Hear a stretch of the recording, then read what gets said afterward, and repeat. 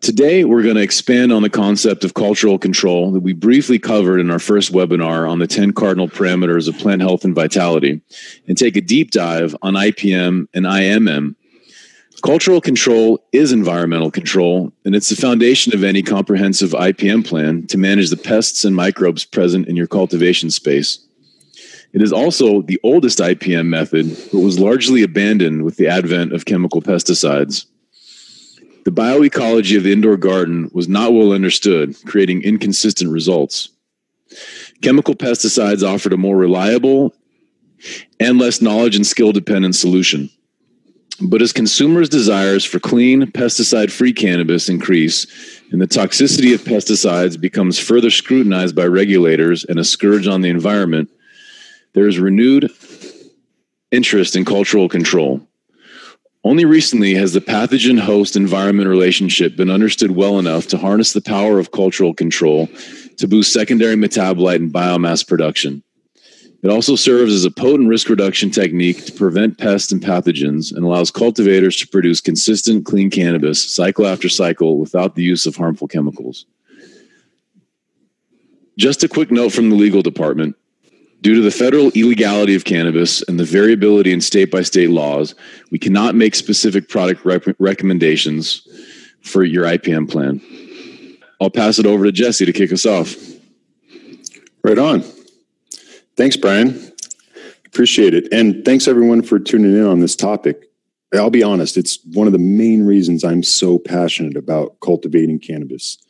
When my mom was diagnosed with cancer, it was about trying to find her the best and strongest possible medicine we could.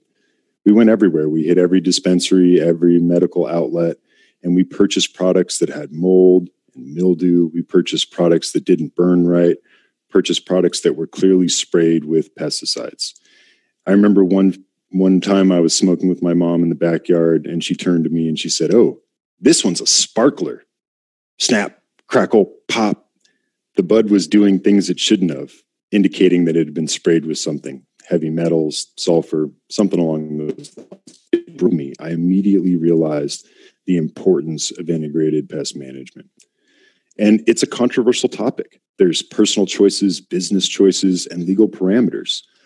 But when I had my hydro shop, Oakland Garden Supply, we encouraged people to bring in leaves and media in a bag.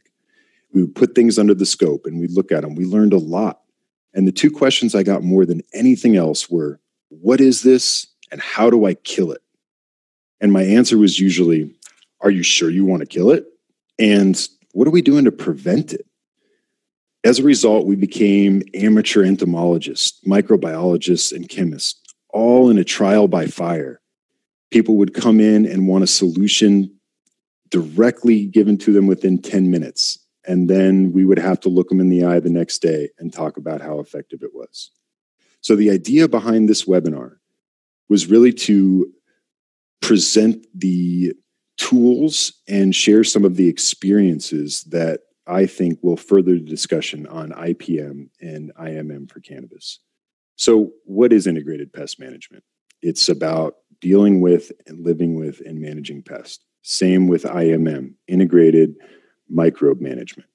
Treat them the same way. And I think it probably seems like an oversimplification, but the truth is I've used this triangle and this book to develop hundreds of successful IPM and IMM plans for gardens. The triangle on the left illustrates the progression from prevention to intervention. It starts with cultural control. That's the foundation of IPM. Cultural control is about creating an environment where plants thrive and bag bugs don't. And it's the only non-invasive option. Then we move to physical control, which is about traps, barriers, and the physical removal of pests. Then on to biological control, which is about deploying beneficial insects and good microbes to work on your behalf to eradicate pests. And then finally to chemical control, the application of items toxic to pests that don't kill the plant. The reason I love this book, Hemp Diseases and Pests, Management and Biological Control, is because it allows you to look up a pest and understand the progression that you need to take in order to eradicate it.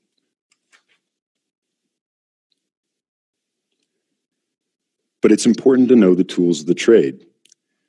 when we really think about fighting pests and pathogens, it's important to start with good genetics. I mean, I think this is one of the reasons why so many people grew Blue Dream initially. It's a great yielder. It's hard to kill, even when it's covered with mites. But that's really not enough. We need to understand that growing healthy plants is a science, and these tools are going to help you refine the process. It starts with some sort of lighting meter, something to determine the energy that's coming into the space. Lighting, infrared, UV, they're all important. Then you need to think about the temperature and humidity of the ambient space.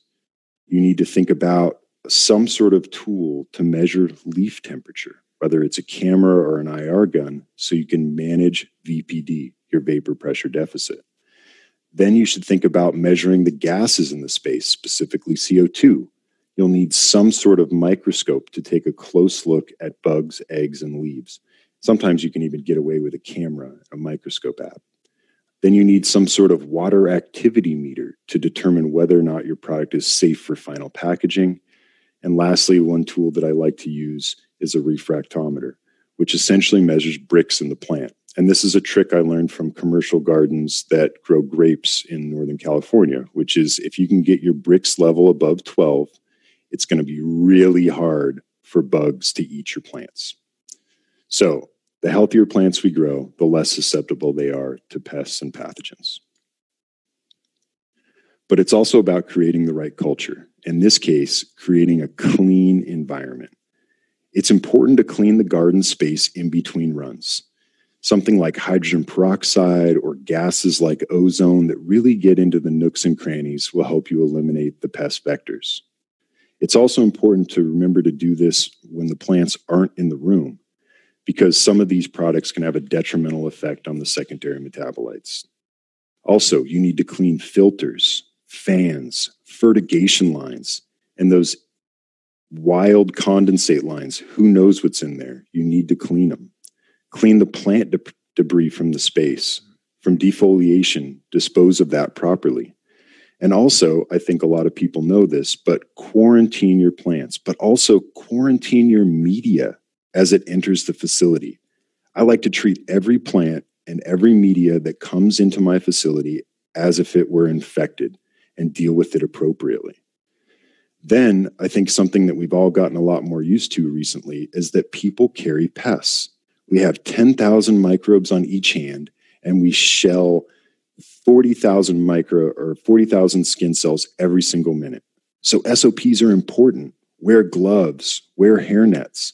Also, think about cleaning the ancillary spaces, like the bathroom. Employees use the bathroom. They go in, they play with their phone, then they wash their hands. But when they leave the bathroom, what's on their feet? What's on their pants? Are they bringing pathogens into the space? Think about the hallways, the mop sink. These are all vectors, and they either need to be cleaned with technology or with elbow grease. Also, think about cleaning the water. The water that comes into the facility is usually not the biggest obstacle. It's the recycled water. It's about standing water and making sure that standing water is treated appropriately, aerated, because if it's not, it's going to develop water molds that are systemic, and you'll feed them directly to your plants. So another way to remember it is start clean, stay clean, finish strong. So now that we have a culture of clean, let's talk about a culture of success. And that starts with scouting with a microscope, getting positive identification, taking appropriate action, and evaluating. It's a continuous cycle. Keep a log of the pests, keep a log of the conditions, the fertigation, the water into the space. All these things are important when you think about historical trends and how you're going to eradicate pests for the long haul. Speaking more about positive identification, this is so important to winning the war against the pests that threaten you. There's an entomologist that I love her work and I love what she has to say, Suzanne Wainwright Evans. She's when she decides to publish her photo book on positive identification, I would spend whatever it costs to get that book, because positive identification is critical. Like I said, to a lot of people looking at this slide, they might think, man, look at all those bad bugs. but they're not all bad bugs. Sure, the majority of them are. But a cautious story, I worked at a facility in Oakland that was an outdoor facility. And I came into work one day and there was a petri dish filled with larvae and a note that said, "Jesse, please kill these bugs as fast as possible." And I sighed. I picked up the petri dish. I opened it up. I walked outside and I sprinkled the ladybug larvae all over the plants. It was an inappropriate identification of a pest. So it's critical that you know good bugs and bad bugs. Otherwise, you'll be trying to kill all the guys that are trying to help you fight the war. Positive identification of microbes is also important. This is a chance to bring in a microbiologist to talk about which microbes are good and which microbes are bad, which microbes you have in your compost tea, which microbes you have in your space. They can take samples and they can give you a really good idea of what you're working with. But furthermore, get to know your shapes and structures. Once you start to know this, you can really do an amateur evaluation and identification under a microscope. Another story of caution here when it comes to positive identification is I had a friend who had a 500 light facility, and he said, "Hey, Jesse, one of my rooms, we had catastrophic loss in week 4. Everything just died because of root aphids. Please come, assess the situation, and tell me how to kill the root aphids." I went to the facility, I looked through the media, I dug through the root zone, I looked at every plant I possibly could. I couldn't find larvae, I couldn't find eggs. Maybe I found some fungus gnats, but I sure didn't find root aphids. And then it hit me. You have Pythium. I could see it on the stalks of the plant. So I said, let's go look at your water source. So we immediately went to his water source, which is a 250-gallon tank outside of the room that wasn't aerated, wasn't treated with UV, wasn't treated with anything. And I could see the black mold growing on top of the water surface. And what I said was, all right, you're feeding your plants Pythium and they're going to die. You're feeding them a systemic water mold that's going to kill them. That's the problem, not root aphids. So all the effort, all the time, and all the money you spent trying to kill root aphids that weren't there were just simply not effective. Positive identification is critical. So, when it comes to positive ID, let's assume for a second that we've made one. We have mites and we have powdery mildew. But which mites? Are they carmine mites? Are they russet mites? Are they broad mites? In this case, we have a picture of 2 spotted mites and powdery mildew. So now that we know who our enemy is, let's learn everything we can about them. Do every bit of research you can. Consult the hemp disease book. Look at everything you can possibly read to understand how these things grow and live. So a little bit on powdery mildew. We know that it thrives in low light conditions with poor air circulation and excess nitrogen. We know it's spread by the air, and we know that it's spread faster in high humidity environments. And we also know that it's all around us. Spider mites, right? We know they feed on these particular 2 spotted spider mites feed on chlorophyll-rich plants. The females lay 200 eggs every 8 days. They prefer hot and dry conditions. Cold temperatures cause hibernation, and the light cycle is going to impact their action. So this gives us the things that we need to know. What are the pests susceptible to? How do they feed? How do they breed? How do they move? Where do they hide? And how do we pierce their armor? Well, the first step is understanding how we prevent this infestation in the first place. So we need to understand cultural control. Again, for any pest, it's about creating an environment where they can't thrive. So how do we do that? Well, at Inspire, we model every room so we know where the air flows so we can create the right pressures. We remove oscillating fans and pocket dehumidifiers so they don't create microclimates or become the source of pests. Then it's about air cycling.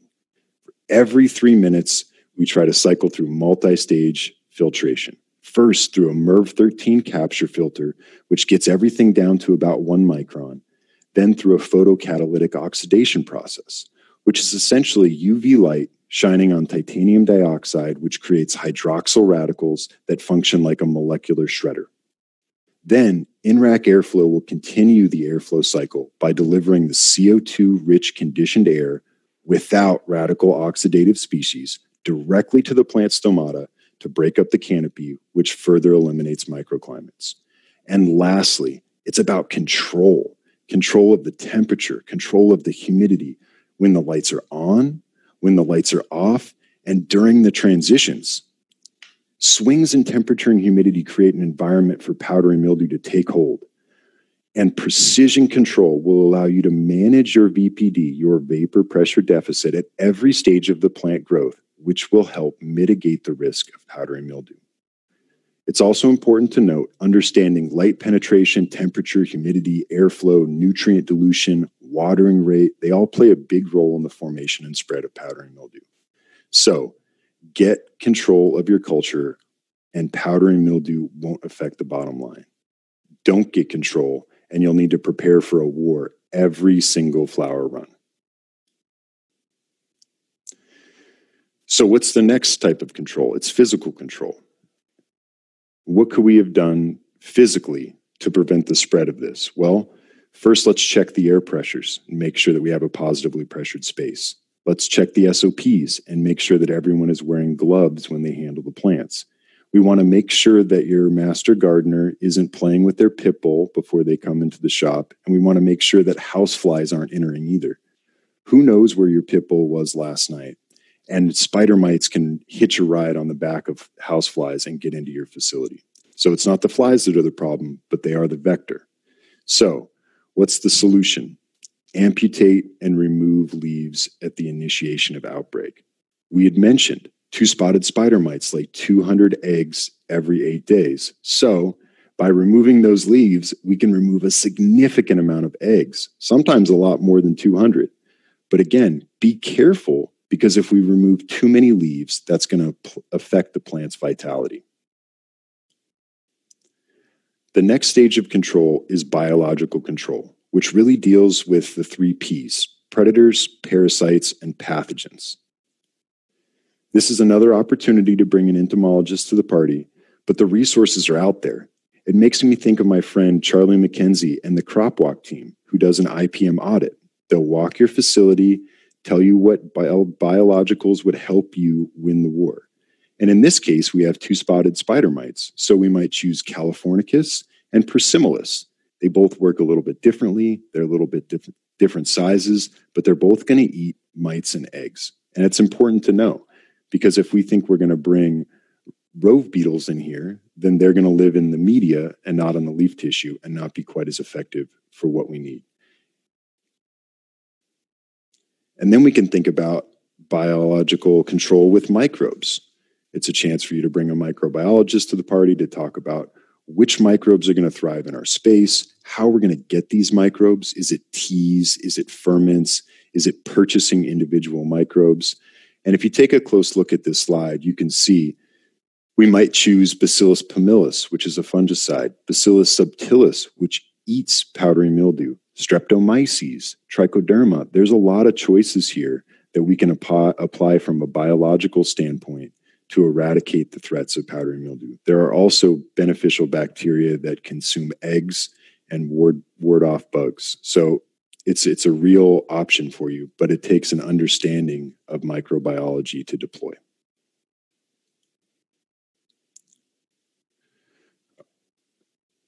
Then the next step is chemical control. So this is the chance for you to bring another IST to the party, a chemist. And this chemist is going to tell us what's in every bottle and how it works and how it affects the plant. There's a lot of tough decisions to make here. Are we going to go with biorational insecticides, or are we going to go with synthetic insecticides? There essentially are 2 main camps when you really break it down. The long-term prevention and eradication of pests fall into the oils and soaps category or the sulfur category. And one of the major reasons we differentiate the two is because we can't apply them both at the same time. It's not a matter of just going into the IPM cupboard, grabbing a bottle and applying it. We need to know how these things work as a synergy. If we apply oils, then we really can't apply sulfur within the next 14 days, or we'll burn our plants. So it's an important consideration: the chemistry, the makeup, and how they impact the plant. All right, so which path do we choose? This is where it becomes a personal and business decision, and it gets really tricky. This is really about understanding the interaction between technology, the farmer, the market, and enforcement. There are a lot of things at play when determining the appropriate IPM strategy for your cultivation facility. It's a delicate balance of risk and reward, but it's also a personal choice that will affect the business bottom line. So, legality, and this is something that Brian mentioned earlier. Federally illegal, it becomes a gray area when deciding which pesticides and which biological control methodologies to deploy. Federally, there are no guidelines. State by state, there are varying guidelines. So it's important to know in your state what you can and can't use. And that's important because testing is the enforcement arm. So we need to know what's going to show up on a test, how it's going to show up, and what's the cost of that. So if you use a substance you shouldn't, or you use a substance that's allowed, but you use it at the wrong time, it will show up as a fail for residual pesticides. And that will be a compromise to the end product, and it will be a compromise to the brand. It's often very hard to recover from something like this. And next, in making this decision, it's about understanding the factors of influence. And I think a lot of times when we think about factors of influence, we think about doing a cost-benefit analysis. How does this system make sense for us? Where is the risk? Where is the reward? What are the costs? So it's about taking the historic IPM triangle and incorporating it into your business plan for long-term success. Understanding the modes of action, how things work, understanding the environmental considerations. How do they work in your space and how do they affect the spaces outside of yours? What are the application guidelines? What's the dilution rate? How much does it cost to use it? What are the timelines for efficacy? What are the timelines for your needs? What are the stages of development that you're encountering with your particular pest? What's the systemic acquired response? How are the plants going to respond to this? Can we prep them for a threat? And what are the synergies? How do these things work together? And I'll try and go through them really quickly. So, modes of action. There are a lot of different modes of action, and there are good resources out there that break them down in even more detail. But essentially, we're talking about how are we going to physically kill the bugs? Are we going to dehydrate them? Are we going to suffocate them? Are we going to get them to eat something that kills them from the inside? Are we going to affect their nervous system by either over-activating them or slowing their development? Are we going to prevent them from molting? Are we going to prevent them from developing into the next stage? And also, I think there's a great picture here in the lower right corner that if you've read Jeff Lowenfeld's book, Teaming with Microbes, or studied with Dr. Elaine Ingham, you'll know that this is a fungal hyphae that is strangling a root-feeding nematode. Pretty cool mode of action in my book.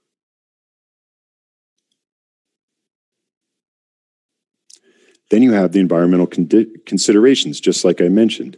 All the IPM and IMM decisions you make will either impact the environment or will be impacted by the environment. Your brand might be more well-received if you choose the least toxic path. But the application environment, like temperature, humidity, and airflow, can have a dramatic impact on management efficacy. If you're playing the microbe and biological angle, think about creating environmental conditions for them to thrive. Beneficials need habitat. They need a food source. They need appropriate temperatures in day and night so that they can breed and they can establish for the long haul. Also, think about environmental considerations for the chemistry you might use. For example, sulfur is going to be much more effective in a high humidity environment when the temperatures are below 80 degrees. In a dry and hot environment, you apply sulfur, you will burn the plants. Then you have to think about application guidelines. How do I apply this product? Is it a dust? Do I spray it on the leaves? Do I dose it in line? Where do I deploy the sachets of insects? What's the personal protective equipment I need for this application? What's the dilution rate? Per acre, per canopy, per plant? The math can get confusing. When do I apply it? Where do I apply it? In the root zone, the undersides of the leaves, the tops of the leaves? Well, for mites, we know we need to focus on the undersides of the leaves. And for PM, it's going to be all over the plant, but important considerations. Timelines. Timelines are of utmost importance as well for reapplication, for toxicity to the bug, toxicity to the plant. We need to understand the time that it takes the fungal hyphae to develop so it can strangle that root-feeding nematode. We need to understand how long it takes resistance to occur in the bug. We need to understand that so we know when to rotate the modes of action. We need to understand how long it takes the plant to build up defenses, so we're building up the defenses to the utmost capability before these threats come. We need to understand how long it takes these applications to be effective. How long does it take them to work? How long before we judge whether that application was or wasn't effective? What's the half-life? How long does it work for? And what's the re-entry period for worker safety? How long do we have to wait before we can go back into the space and start growing? Another factor of influence is thinking about the stages of development. First, the stage of development of the plant, then the stage of development of the pest. We want to kill all stages of the pest development while considering all stages of the growth. So, for something like our two-spotted mites, we're going to want an ovicide, a larvicide, a pupicide, and an adulticide. We want to kill them at every stage. For the powdery mildew, we want to think about something that's going to deal with the pustules, the spores, and the fruiting bodies. Important to consider all of those factors and deploy different mode of actions varied at different timelines to be most effective. Something to think about. Sulfur is going to kill powdery mildew and mites really well. But when you get into late stage flower, if you spray your Skittles with sulfur, they're going to turn into rotten eggs. So it's important to understand the stage of development, the application, and its impact on the final product. Then we get to systemic acquired response. And this is essentially getting the plant to fight back for you. It has natural defenses. And with hormones, acids, enzymes, and microbes, we can trigger the plant's natural responses.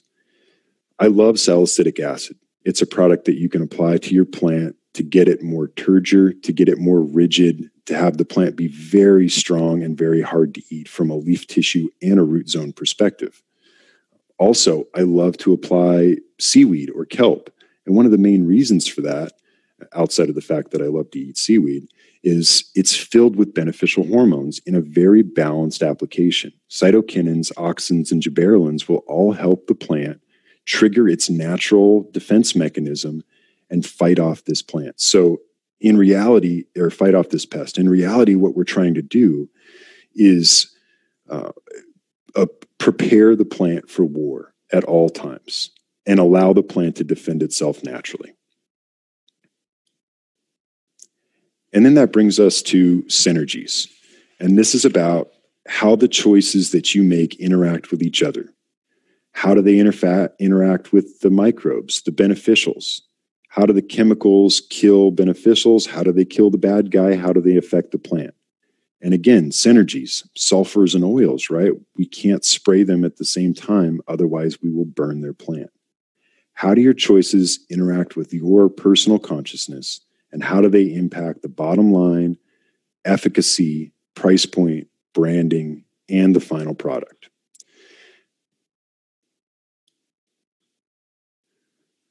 At the end of the day, what I usually say is your IPM and IMM strategy will have a tremendous impact on how your plant grows.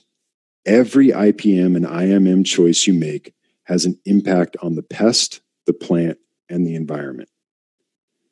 The more that you can prevent, the less you'll have to intervene and accept the negative impacts physical, biological, and chemical control can have on plant vitality, yield, and quality of your finished flowers and extracts. I like to say, control your culture or it will control you. And what I mean by that is that a lack of control will necessitate consistent intervention and leads to inconsistent results. Physical, biological, and chemical control require training, and misapplications do happen. sometimes with disastrous results.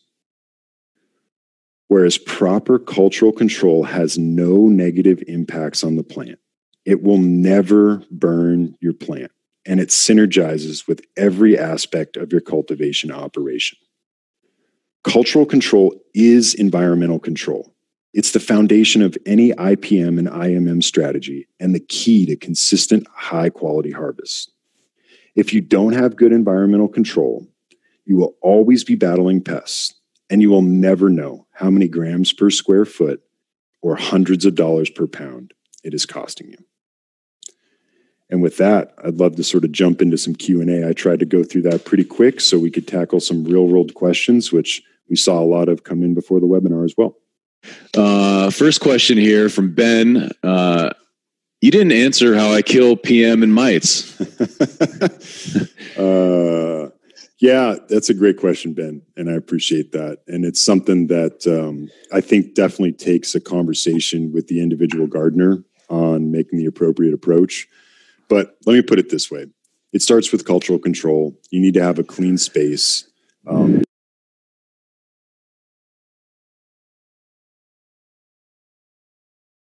then the progression goes something like this, right?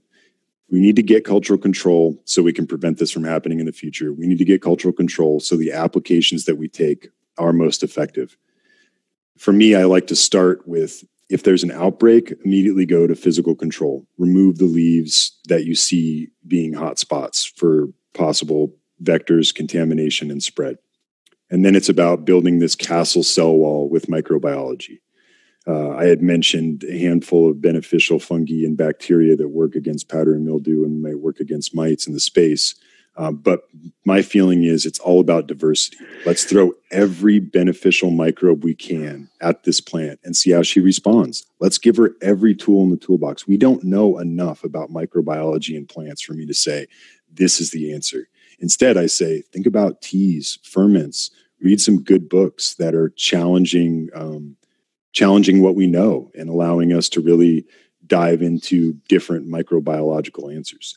Then it comes to an actual deployment of beneficial insects, right?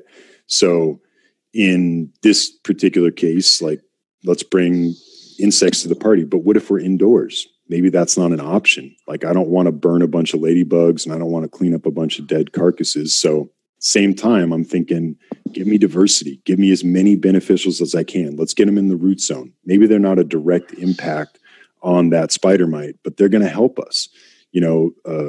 Soil mites or rove beetles, beneficial nematodes, get them all to the party. So they can try and work for you 24 hours a day, the entire time, before we have to get to chemical. And then when it comes to chemical, I sort of tend to find myself in the oils and soaps category a lot. So I think about some sort of extract that might affect the mites as a nerve toxin, something like pyrethrin derived from chrysanthemum. I would mix that with an oil that would suffocate maybe another oil or an extract that would prevent breeding, prevent feeding, and prevent the larval development. So something like neem. Then we need something that's going to mix those things together and make them more effective as an application. So a surfactant like soap. And then I like a penetrant. I love penetrants to kill eggs, whether it's citric acid or alcohol or something of that nature. Now, when we think about what we just went over, oils, soaps, and alcohols, those are also really effective against powdery mildew. So that's a pretty good synergistic first pass of, hey, that's an application that's going to kill both of these things. It needs to be done appropriately with the appropriate dilutions at the appropriate timelines with the appropriate environmental conditions, but they are absolutely effective. And for me, it's really about understanding what the ultimate goal is, to get great flower. So if we can get environmental control, we can do preventative applications during the vegetative process, build the castle cell wall, and then in the first 2 weeks of flower, take action if we need to from a chemical perspective, and then kick back and let those plants develop without additional foliar applications that degrade our product and compromise our quality in the end. So sort of my approach there. Yeah, thanks, Jesse. That makes a lot of sense. It seems like that IPM triangle has been sort of flipped on its head over the last few decades or so, and people start with chemical control, but it should be really reversed and started with chemical control first as a cultural control first as a prevention method. And I think we're still discovering, right? When I had my hydro shop, everyone just wanted to come in and buy a poison. And I would say, like, hey, think about talking to the beneficial insectary and seeing what they have available. Talk to Dragonfly Earth. Talk to Mammoth P. They make microbes. Research Dr. Elaine Ingham. Look at the soil food web. Take a look at Korean natural farming and One Straw Revolution. Look into these other methodologies that are historically viable and have worked for hundreds of years in other locations. Understand what's working for them and incorporate that, because it's so much more cost effective with so much less degradation to your product if you can take that approach of prevention before intervention. Yeah, sort of a line of last resort with the chemicals. An interesting question, sort of parlaying on the concept of microbes and microbiology and pests from Anders. He's saying some growers seem to be taking a sterile, clean room approach to IPM, whereas others are utilizing natural defenses like biologics and beneficials. Do you think a hybrid approach of the two methodologies is achievable while being practical in day-to-day workflow and cost-effective in terms of production costs? Or do you think this approach will lessen the efficacies of both schools of thought? That's a great question. And what I usually say is that every facility I've ever been into has pests. And there are cultivators out there that will attest to me walking to their facility and them saying, hey, man, this room's really clean. Me flipping over a bug or flipping over a plant and saying, but what about these eggs? What are these guys? So in short, what I would say is it's really, really hard to have a perfectly sterile environment. And then on the flip side of that, there's a benefit to sterility, and I'm a big fan of trying to be as clean as possible. I think what happens is you get these two schools of thought and they think that they're diametrically opposed. And the reality is that, yes, so many chemical applications, whether it's hydrogen peroxide and acetic acid with xeritol or some sort of other spray like sulfur, which is going to kill our beneficials, are not going to work with the microbiology. And that's true. And I used to say this all the time too, encouraging people that were using synthetic nutrients in their feeding schedule to incorporate compost teas. Look, those synthetic nutrients, some of these chemical poisons and toxins will kill microbes, but the strong will survive. So if we kill 60% of the microbes with our sterile approach, we still have 40% of the microbes that don't care about what you're throwing at them. So for me, yeah, I mean, there is a marriage in there somewhere that allows for realistic application of, a sterile environment and what it takes to do that, while at the same time embracing microbiology and beneficials. So there's a cost and benefit there, but yes, I think it's viable to blend the two of them. I think the more momentum you can build with microbiology and beneficials, the better. That momentum is what's going to carry you through those last 4 weeks of flower. And if you need to, you can apply some of these chemical sterile approaches. But don't be afraid to mix the two. See who survives and who the strongest ones are. If pathogen pressures are cumulative, does it make sense to do as much as you can all the way through the cycle, right? We go into rooms where they've got the pads full of alcohol or whatever, some other sterilizing media that you step in before you walk in. We see people gown up. I've seen that on smaller room grows.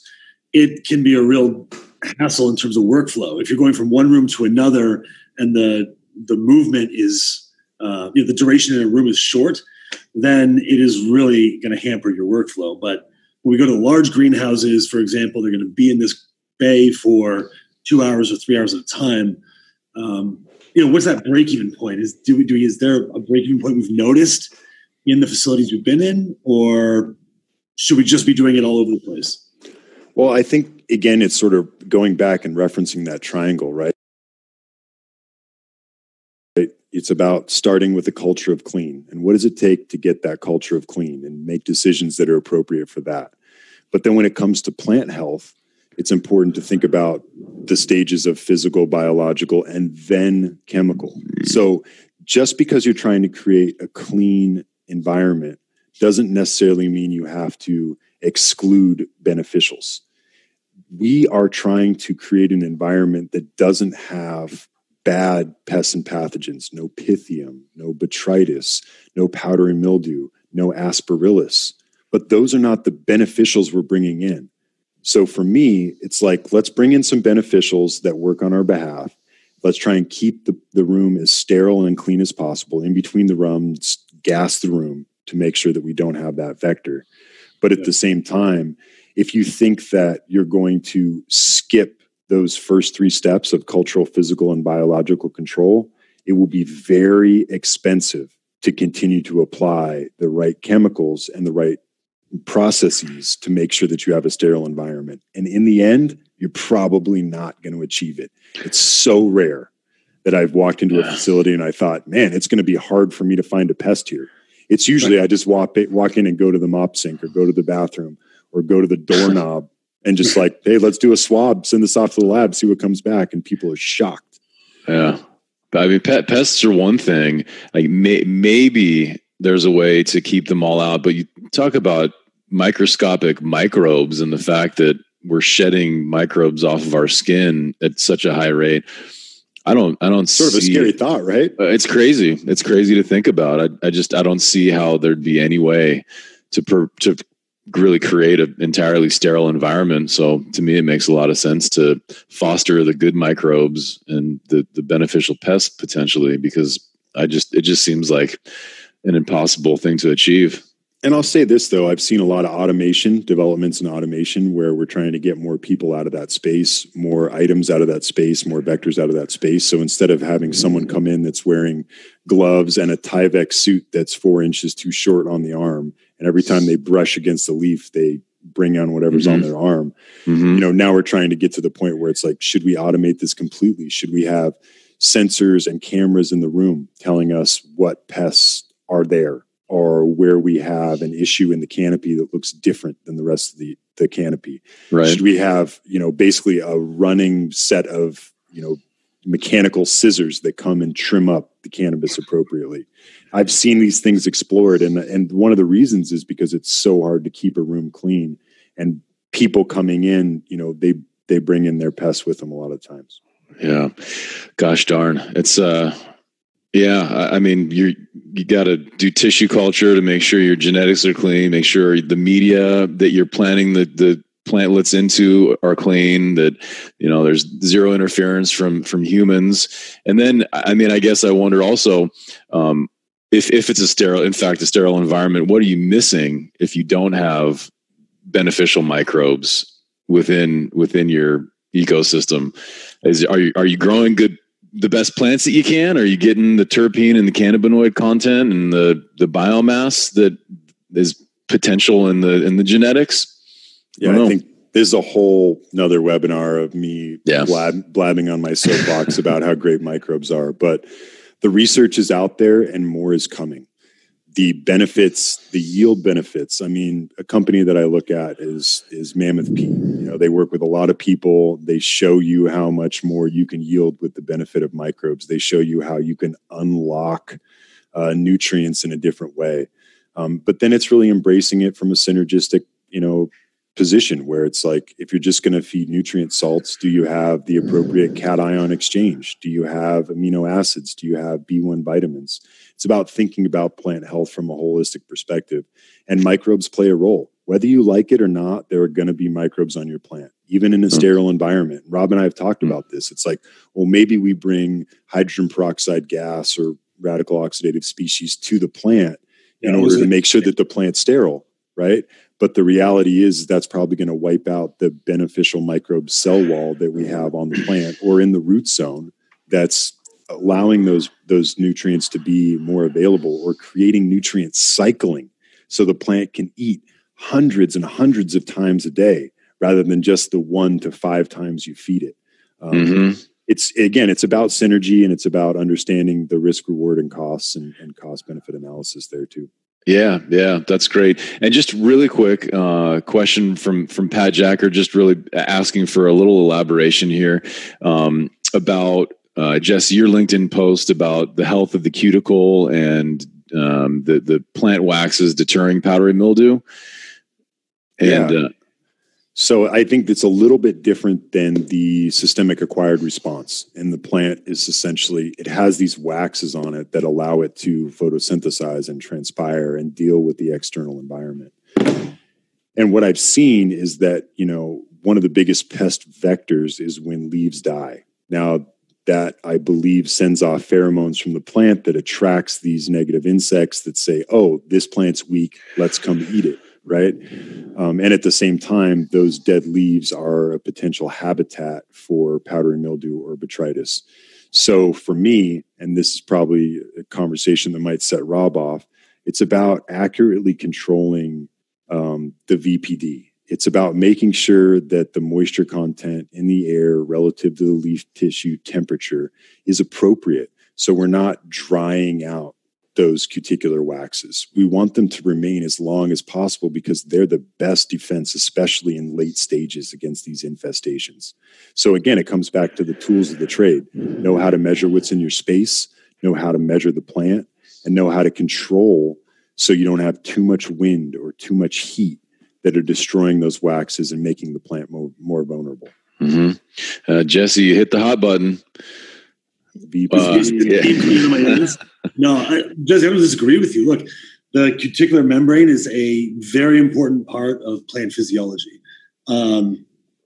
Whether it's receptive to VPD or just relative humidity of the air and air velocity, I don't know, right? I don't know enough about the cuticular membrane and what it's sensitive to.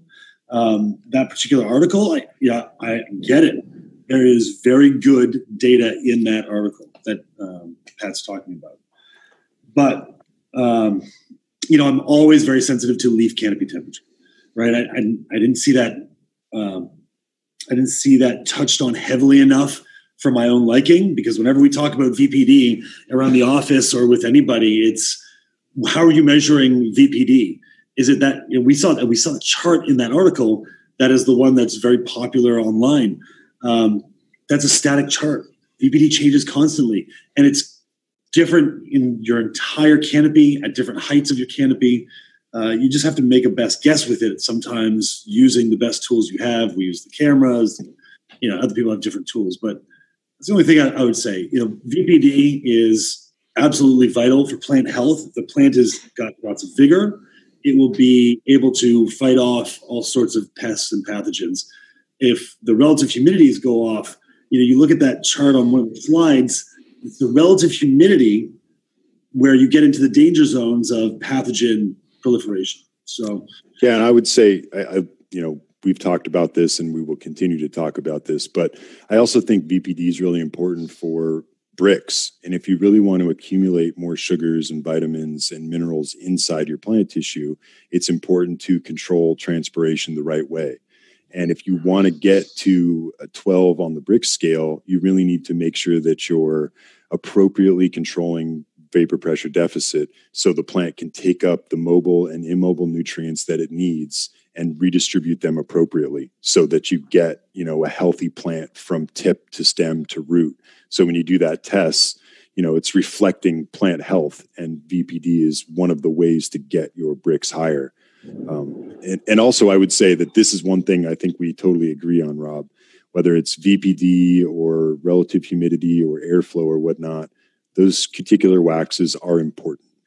And it's just something that we should think about and consider and talk about how to protect. And that was one of the main things I wanted to put out there by sharing Todd's article was like, hey, let's think about these cuticular waxes. Let's think about VPD. Let's think about humidity and how it plays a role in integrated pest management. The analog is skin health, right? If you don't have supple enough skin, if the cholesterol in your skin goes away, which is a problem with some people, it cracks, and this is an infection zone for your skin, right? That is true for plants. It's true for people. We have to be very sensitive to it. So I get that. I 100% agree. We don't argue about that, I don't think. Right. Got it. So plant defenses as an IPM strategy, really building the vigor of the plant as an ability to defend itself against attacks. Yeah. Cool. Yeah. Makes good sense. Another one here from Francis is there an IPM strategy for curing? Yeah, I mean, I think a lot of people don't think about what happens when you cure or the potential for pests.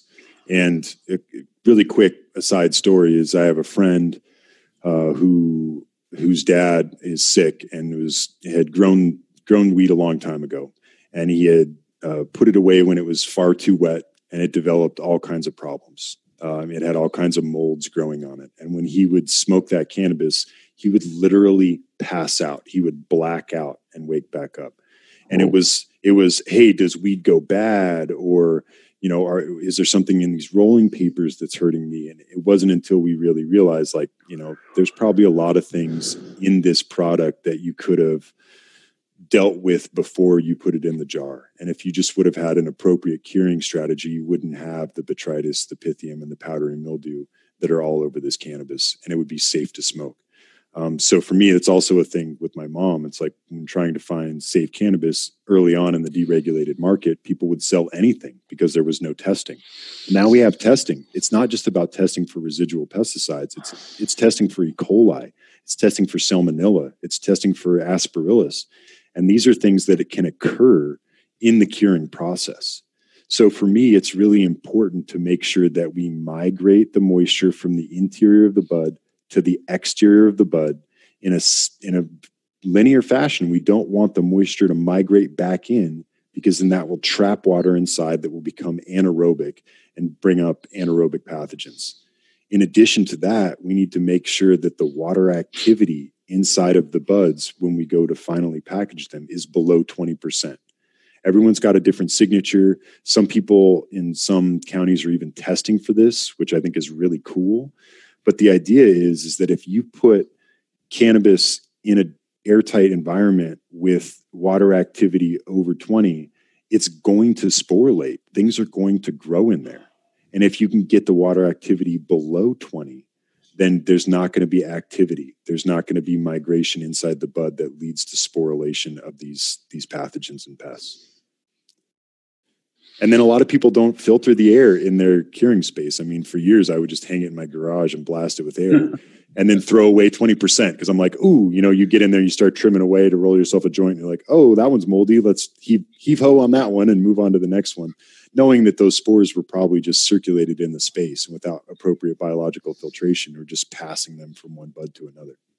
Mm-hmm. Well, I think to that end, moving a lot of air through the room gets that homogeneity of the environment, which gives you some reassurance that every bud in the drying and curing area is getting a consistent temperature and humidity around it to keep the moisture moving in the right direction. So you have to move a lot of air, and if you have the opportunity to move air, you should be cleaning it as you move it. There's no excuse. So, we use a strategy, of trapping with high efficiency filtration, and then photocatalytic oxidation downstream to clean the coil, but also clean the air with the molecular shredders. And also seal that room, right? I mean, that's one of the physical barriers you can do to create pests and pathogens coming in. I mean, I know people too that have had a handful of spider mites on their plant, and they're like, no, it's pretty good. It's not affecting my bottom line. And then they go to cure. And then, 8 days later, we've had thousands and thousands of eggs hatch. And those mites are like, man, I got to eat this really quickly before it dries out. And all of a sudden you're coming in with a vacuum cleaner trying to suck webbing off of buds that you think are going to be sellable. Not going to happen. Yikes. Jeff had a question here that I think was just addressed about how important particulate control is in IPM and how it's best controlled in cannabis cultivation. If you guys have anything else to add there, please do so. I think, go ahead, Rob. No, I was just going to say, I think it has a lot to do for me about third-party testing data. Like if someone says, I'm going to do this, I need to see the proof in the pudding. So many times I've been misled by people selling a product that hasn't been tested, that hasn't been tried, especially in the emerging cannabis industry. When I had my shop, every day someone would try and come in and sell me something that didn't work. And it was up to me to do the research and find out how it worked, how it would be effective in my facility. Would it synergize with my team and how I go about IPM? What are the costs to deploy it? And, so often people aren't thinking about the facility and the cultivation space as a whole. And all of a sudden people are like, oh, ozone works great. Just pump it into your room and it'll kill everything. And it's like, well, man, I've worked in rooms that are filled with ozone. I've left dizzy with nosebleeds and thought, man, I didn't have to do much in there today because everything was dead. But am I dying too? Yeah. That's man, it's a scary thought. And that's a balance between risk and reward, right? I mean, some radical oxidative species, some stress to the plant is good. Persistent stress is bad. And stage of development.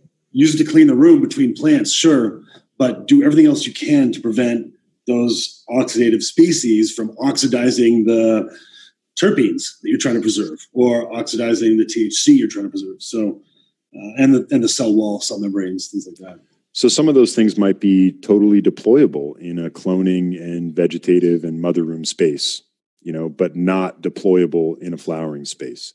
But at the same time, understand how that's going to affect your other approaches. Is that going to kill the microbiology? Is that going to destroy the Rhizophagus irregularis that's getting you bigger roots faster? Is that going to kill the Glomus mosae that needs 6 months or 6 weeks to develop in order to keep heavy metals in the root zone and prevent them from going up into the plant? These are compromises you might make by bringing in some other sort of advanced filtration technique. Got it. Okay. Good one, guys. Shift gears real quick. Question from Chris. Can one unit be utilized to control both vegetative and flower stage? One HVAC-D unit? I believe so. Yes. Mm-hmm. The answer is yes. It's okay. Yes and no.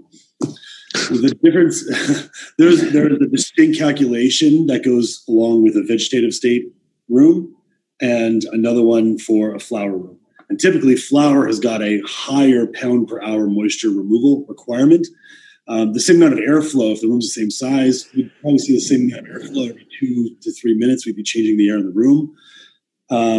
You've got to make sure that if you're going to use one unit, it can handle the highest load in flower and the lowest load in veg. So many times we get into a veg room and the minimum stage on the HVAC-D unit is pulling too much water out of the room and we need humidifiers. I mean, it's crazy, but you've got all this room full of humidifiers, plants, and then you have to add humidification. So our units don't seem to suffer from this problem. We turn down everything, fans to compressors to the energy recovery system. So we can get down to very, very small, zero moisture removal, just complete sensible, and then all the way up to the high latent removal. We can do both, but you've just got to make sure when you're sizing the unit, it can handle both sides of the spectrum. I think to piggyback off of that too, thanks, Rob, that was great. And what I usually say is, if you size the system for your flower room, and it's the same space and the same plant count, it should be able to handle the bedroom. This question also might be bringing up the fact that people want to run one HVAC unit for both their flower and veg. And that's where it gets really tricky, right? Because those conditional set points are so different. The VPD is different for those spaces, for the stage of growth. So you might have to compromise both spaces if you think you're going to run one unit for flower and veg. But absolutely the same unit, if sized appropriately, could do veg or flower. The key word being there, turn down. So you have to have the turn down ability to handle the veg, the lower load in veg, all the way up to the higher load in flower. Yeah. Great. All right. Thanks for clarifying that, guys.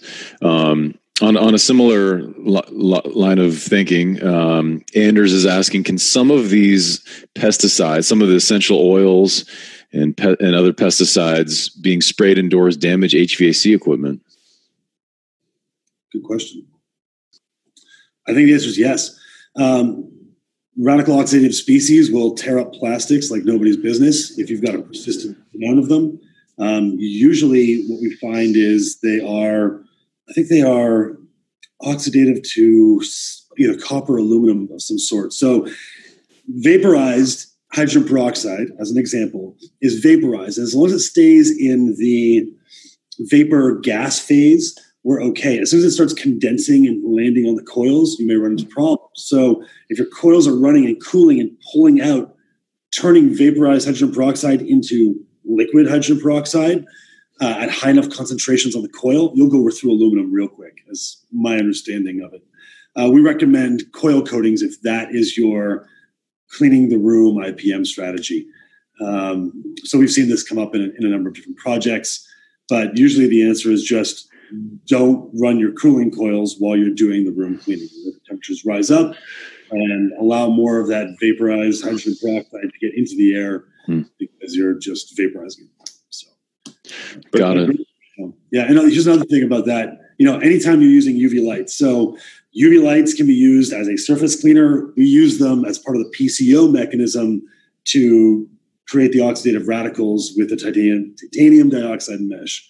UV light will tear apart plastics. Again, you need to have hardened surfaces, UV hardened surfaces, or metal conduit for all your plastic wiring, plastic sheathed wiring inside your air handling units. And you can get a mile of wiring inside an air handling unit pretty easily. It's one of those things you don't want to overlook because you will start shorting out sensors and start shorting out electrical circuits, and then pop goes a circuit. And to add to that too, this is actually off topic, but it just got me thinking about what these applications do to the machines in your space, but also to the final product. And, I'd been a big proponent of neem for a long time and different oils just because they mesh with my strategy and they have low impact on the environment and the beneficials. And what I started to learn was that, I might have a product that's considered fantastic, top tier, high grade flower. And then when I put it through the extraction process, there have been extractors that pointed out to me, it's like, man, I'm getting incredible yields out of your product, like to the point that I don't understand what's going on. And then we dig a little bit deeper and we realize, stylet oil and neem oil are now part of my extract. So just another reason to seriously consider what's going to attach itself to the trichomes, what's going to attach itself to the secondary metabolites, bond with that and carry through. And the casual smoker in low doses might say, man, I love it. It gives it a whole new flavor. Or they might say, hey, I don't, this isn't as great a product, or it might cause more oxidation in long-term storage. Or what triggered it for me was knowing that so many extracts concentrate these applications, and all of a sudden you have heavy metals, you have oils in the concentrate, even though you did very minimal application during the growth stages. It's wild. Yeah. Jesse, I want to congratulate you for saying trichomes the right way. Hey, I get one right every once in a while, man. Hey, get one right. No, I mean, don't make me say pillow or windmill, man. You just did. Ah, crap. With regard to Anders' question as well, it makes me think about the quality of your condensate capture as well, right? If you're pulling in all sorts of weird oils and pesticides through your HVAC CD system, what kind of stuff are you capturing when you're condensing that water from the air? And what impact does it have on the ability to recycle that water back into your plants? That's a great point, man. Even if you're not doing foliar sprays, let me just throw this out there. You've got a tube with no light in it. So, you're not going to use your UV cleaners in the air handler in any configuration to clean inside the condensate drain. Condensate running off of the coil will pick up all this microparticle stuff that's not pathogens necessarily, but it's dirt. And then these dirt become these dirt balls, and these dirt balls become nucleation sites for bacteria. And it's hard to get rid of all the bacteria. And anywhere in an air handling unit or in a room like we're talking about. whether you're doing sprays or not, condensate drain water needs to be analyzed and treated and probably purified in some way, shape, or form before you try and put it back into the room. But just like you said, if any of this oil makes it through the particulate capture system and makes it onto the coil, the condensate coming off is a stream of water that's going to clean off that coil and it's going to end up in the condensate. No ifs, ands, or buts. No, I like what you're saying. And as a guy who loves to recycle 100% of my water, it's one of the reasons why I sort of steer in that oils and soaps world, because the bacteria and the fungi that accumulate in the condensate drains, I'm okay dealing with remediation through compost tea, through fermentation, through breeding of billions of good microbes that consume the bad microbes and outperform them in a space and an environment in the tea brewer where they're guaranteed to win. The biggest problems for me is like, what else is coming out of that room? How much sulfur is coming into that space? What other acids and chemicals are coming into the space that are compromising my ability to recycle the water and messing up with my tea, or becoming consumed by the microbiology in my tea and then re-delivered to the root zone in a super available way that now is absorbed into the plant? There's a lot of unhealthy things to think about when it comes to that perspective. Jeez, that's amazing. Lots of interesting stuff to consider. Another one from Andy here. Have you had success getting rid of fusarium in a cannabis grow? Yeah, I mean, I think a lot of times people see it and they're like, oh man, I'm going to spray hydrogen peroxide. That's my only option. And man, when it comes to systemic fungal colonies coming through the root zone and coming through the water, you need to go back and get cultural control. It's really the only option. You have to treat that water. So maybe it's about getting a water test and understanding what's in your water as it comes in. Just like Rob said, as you recycle it, let's learn about the microbes that are in there. Let's make sure that we, remediate with UV filtration or some sort of treatment, ozone treatment or something in the water, and then have a secondary process to make sure that we're not putting ozone and UV into the root zone. But absolutely, there's some spot fixes that people do. I think a lot of people like to run systemic microbes, get as many fungal and bacterial colonies on and in the plant as possible so they can prevent the uptake of that, so they can filter that horrid water as it comes into the root zone. But in the end, it's a water mold, and you need to deal with standing water in the space, possible drips from condensate lines, filters, leaks, anaerobic water pools. Water, if you clean the room and you push everything into the hallway and you don't clean the hallway, bam, there you go. Water molds in the hallway. Mop sink, water molds. Like any place where water is going to stagnate needs to be addressed. And it comes down to that culture of clean in addition to dealing with the water. And there's almost no point in going in and fighting Pythium or Fusarium in the space on the plant until you get control of the water system. Otherwise, it's a battle you're not going to win. Right. Yeah, it makes sense. It's attack the source, not don't put a Band-Aid, try and put a Band-Aid on it. And once you get control of the culture, then your applications to take that Fusarium and Pythium, Rhizoctonia, anything like that out of the picture will be that much more effective, because instead of battling the incoming of new stuff, you've stopped that. And now you can let good microbes take hold, or good chemistry ward off the effects. But in the end, a lot of times I see people go to tissue culture after that experience and they think, oh man, I need to remove the epigenetic material. I need to get back to a stasis. I need to start from a genetic beginning again. So I'm not battling this with the cuttings that I maybe got from my mom, because if you fed your mother plant that same water, now you should think about getting rid of all your mother plants or treating it with systemic bacteria and fungus. Yeah.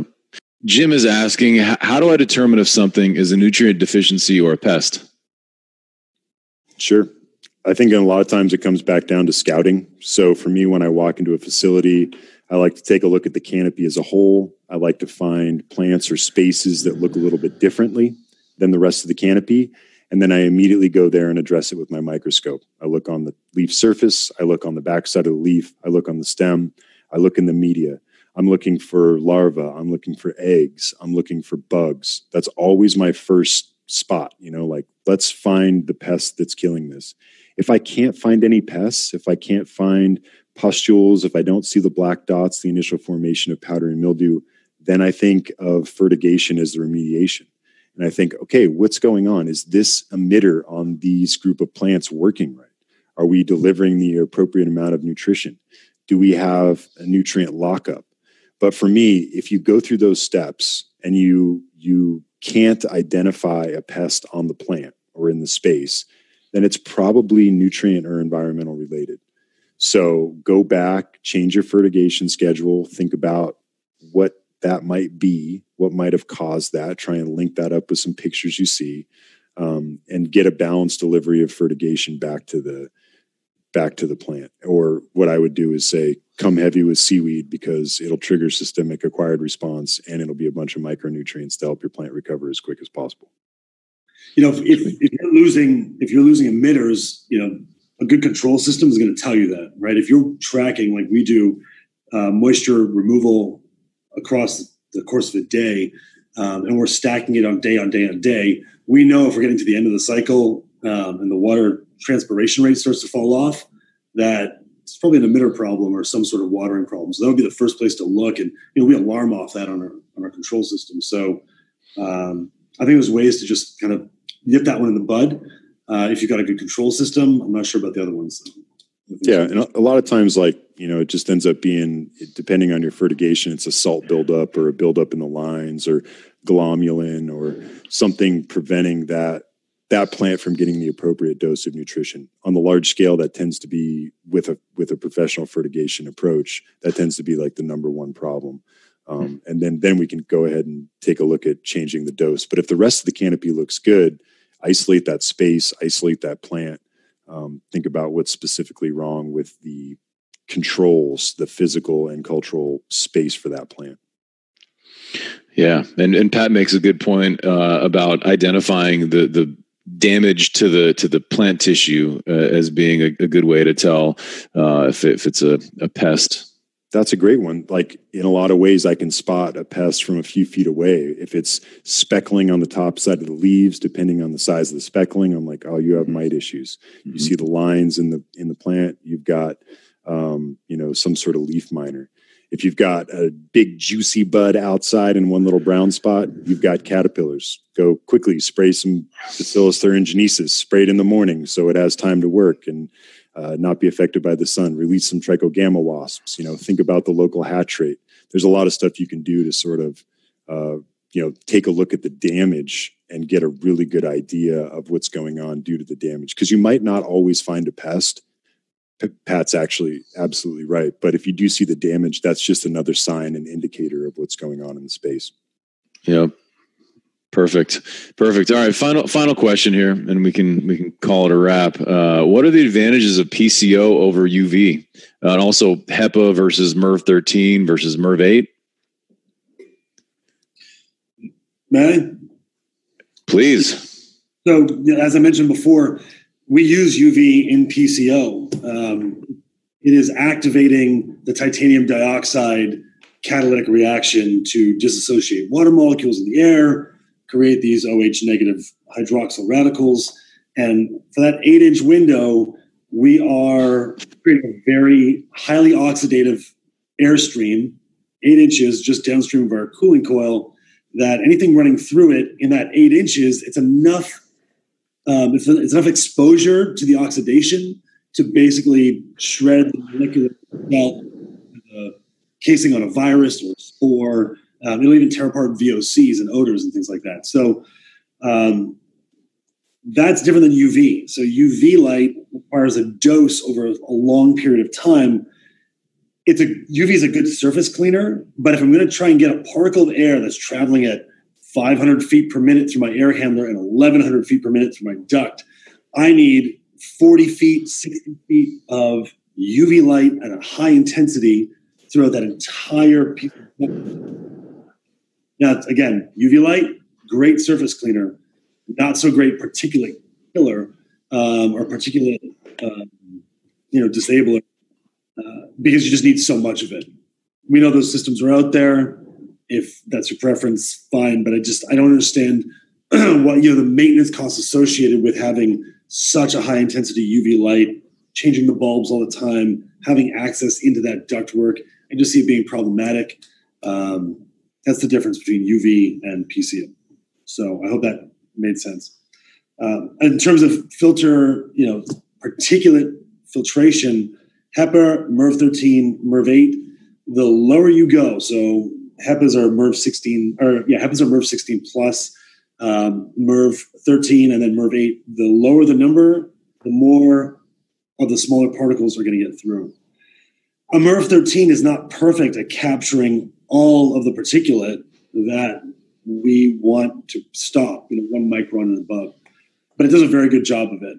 HEPAs, there's a balance point here. You're going to spend a lot more energy moving air through a HEPA filter, which has just got smaller holes, which is why it's doing so much more particulate capture than you are in a MERV 13 filter. And also, MERV 13 equivalents or HEPA equivalents with have the lower pressure drop, and we prefer to use those instead. It's a balancing point. I never recommend MERV 8. They're a sieve to the things that we think are a problem. MERV 13s do a really good job, and with the PCO downstream doing the coil cleaning and the airstream cleaning, I think we've got a pretty good 1-2. It's a good balance between energy consumption and air cleaning. Sure. So I know that was supposed to be the last question, but when we announced this webinar, I got a handful of questions from legacy growers, from my friends in the industry, from people that asked me if I was going to sort of tackle the conversation about microdosing. And I think it's an important thing to talk about, right? When I first heard the term microdosing, it was, I immediately thought, yeah, sure, do some mushrooms and go to work, man. You might be more creative. Sounds like a great idea to me. But then I realized that my friends were talking about, microdosing, Eagle 20 and Tetrasan and Forbid and Merit WP and these banned substances. And I came from an industry where we had to use what was available. There was a lack of regulation, there was a lack of study, and there was a lack of knowledge. So we grabbed for the things that were commercially viable in commercial agriculture, and we utilized them. And if you utilize them inappropriately, there are huge consequences. Yeah, you'll fail a test. You'll have to destroy product. It'll be a brand black eye. You might pass a test when it comes to buds, but then you're going to fail a test when it comes to concentrates. But here's my real cautious tale here. I've been growing cannabis for a really long time. And before I knew any better, I used banned substances. And then I decided that I was going to have a family. I've been with my wife for over 20 years, and it was really, really hard. And I couldn't figure out why it was so hard. We were trying so much, but we weren't having kids. And what I realized was maybe it has something to do with this stuff getting absorbed into my skin, into my body. What are these systemic pesticides doing to me as a person? So I completely stopped. I got away from every pesticide that I did not understand, everything that I thought may or may not be banned. And 6 months later, my wife and I had our first kid, Miles. What? So to me, yeah, you do whatever. It's a personal choice. It's a business choice. But in reality, there are consequences that you might not be thinking about. And that's just my personal story. So it doesn't resonate with everybody. But the reality is, I think that is the reason why we were unable to have children for so many years. Pretty good ending. Wow. Wow. Thanks for sharing that, Jesse. I hadn't heard that before. That's pretty wild. Makes you wonder what the impact it has when you smoke it. Yeah, right. A flower with banned substances. Talking about oxidation, like you turn these chemicals into, awful carcinogens, and yeah. Well, hate to end it on that note. You guys want to tell a joke before we sign off? IPM's not a joke, Brian. Nothing I want to webinar on YouTube for the rest of that history. So. Yeah. Got it. All right. Fair enough. Well, hey, great job, guys. Thank you very much for your time.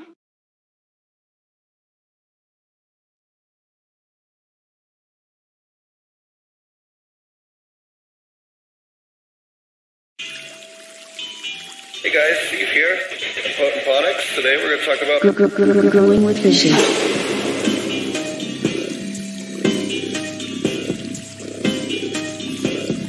Growing with fishes.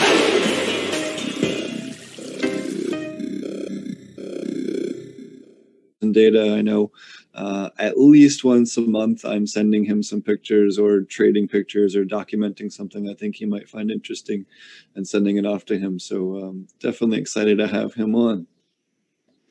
Alrighty, let's pick Super Lemonade. We're going to pick you because we're about to launch a lemonade in Oklahoma. Super Lemonade, if you want to email me at potentphonics@gmail.com, we will get you your silicate. Thanks a lot. All right, Mathew, take it away. Get us one more for potassium silicate. What's up? Get us one more person for potassium silicate. We'll do it on the next break. All right, that'll work. All right. Let me, I think he's muted there.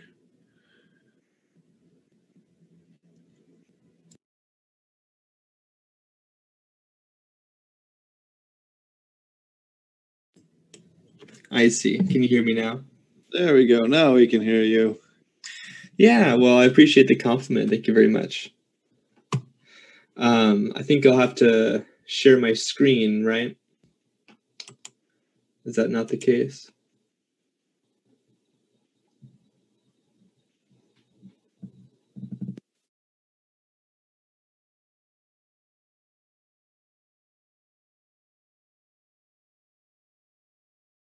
Hello?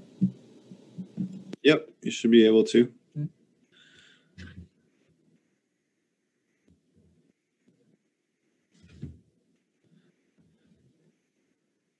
Let me know if you have a problem there. We'll get you straightened out.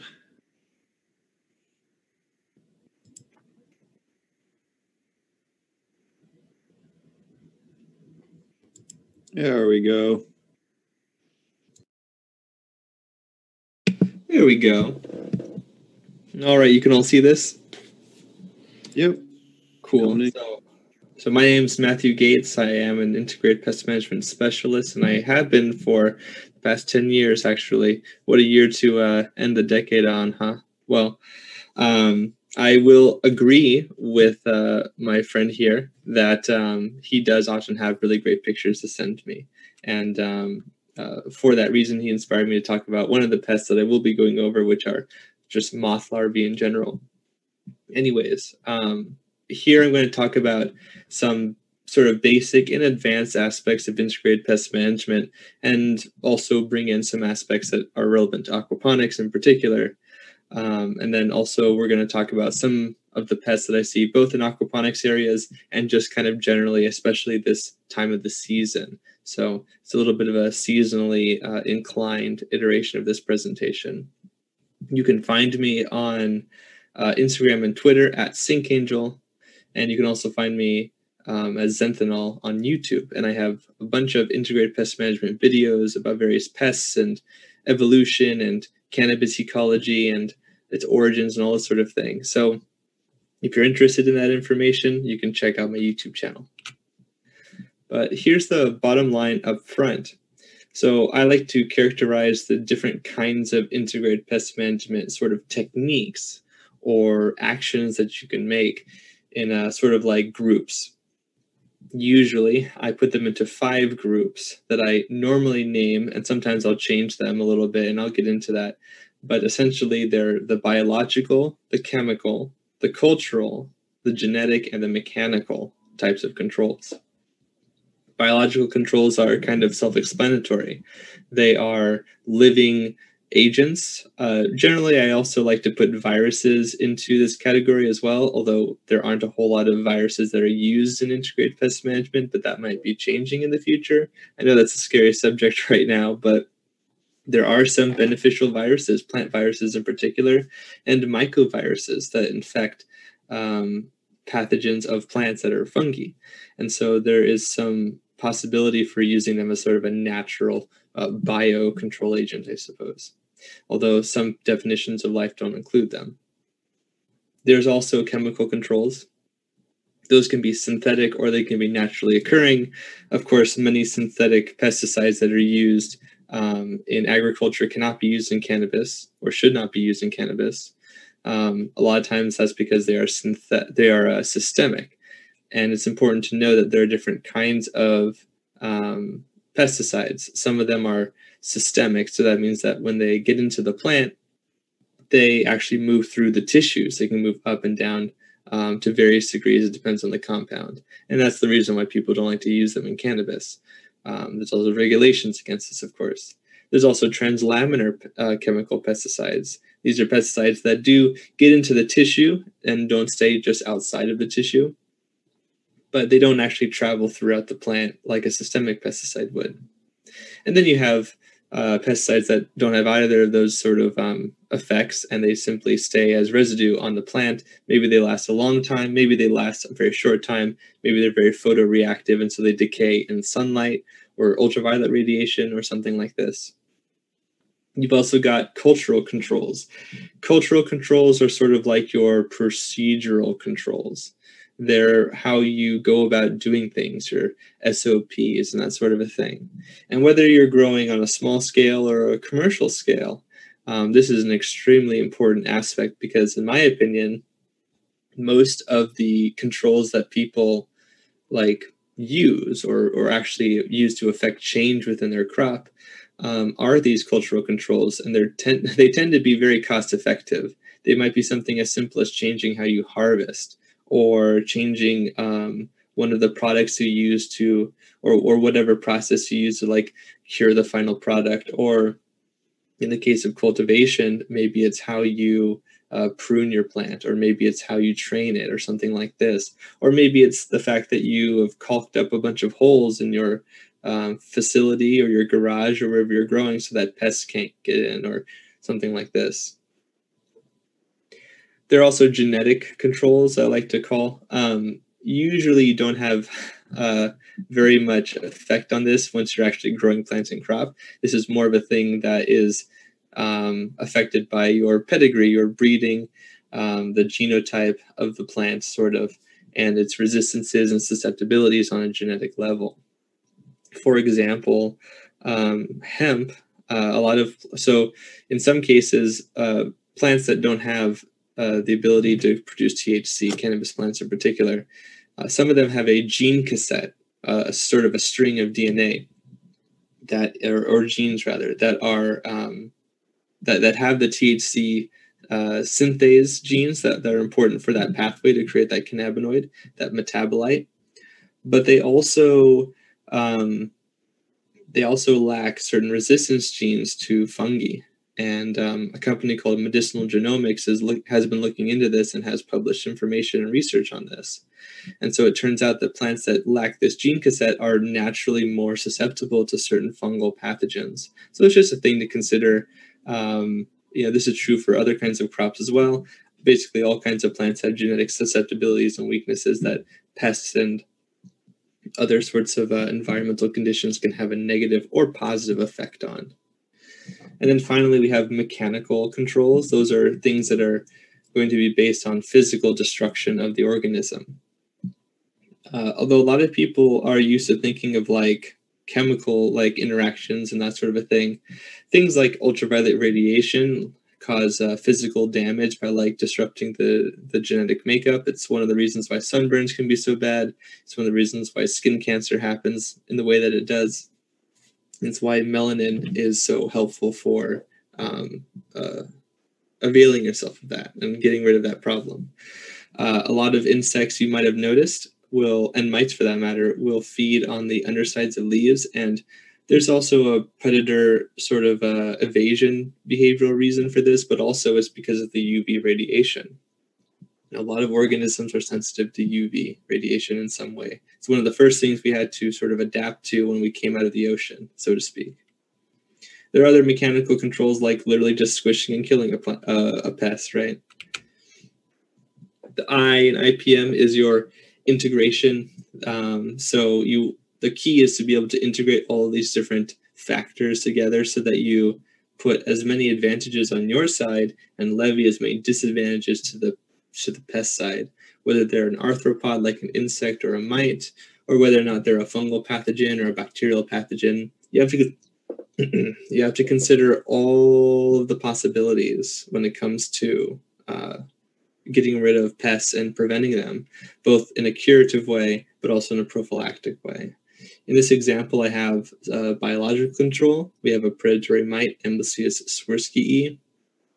We also have a yellow sticky card as a mechanical trap, which generally these small ones are primarily used to tell what kind of pests you're dealing with. They're not actually meant to be very good in the way of actual control.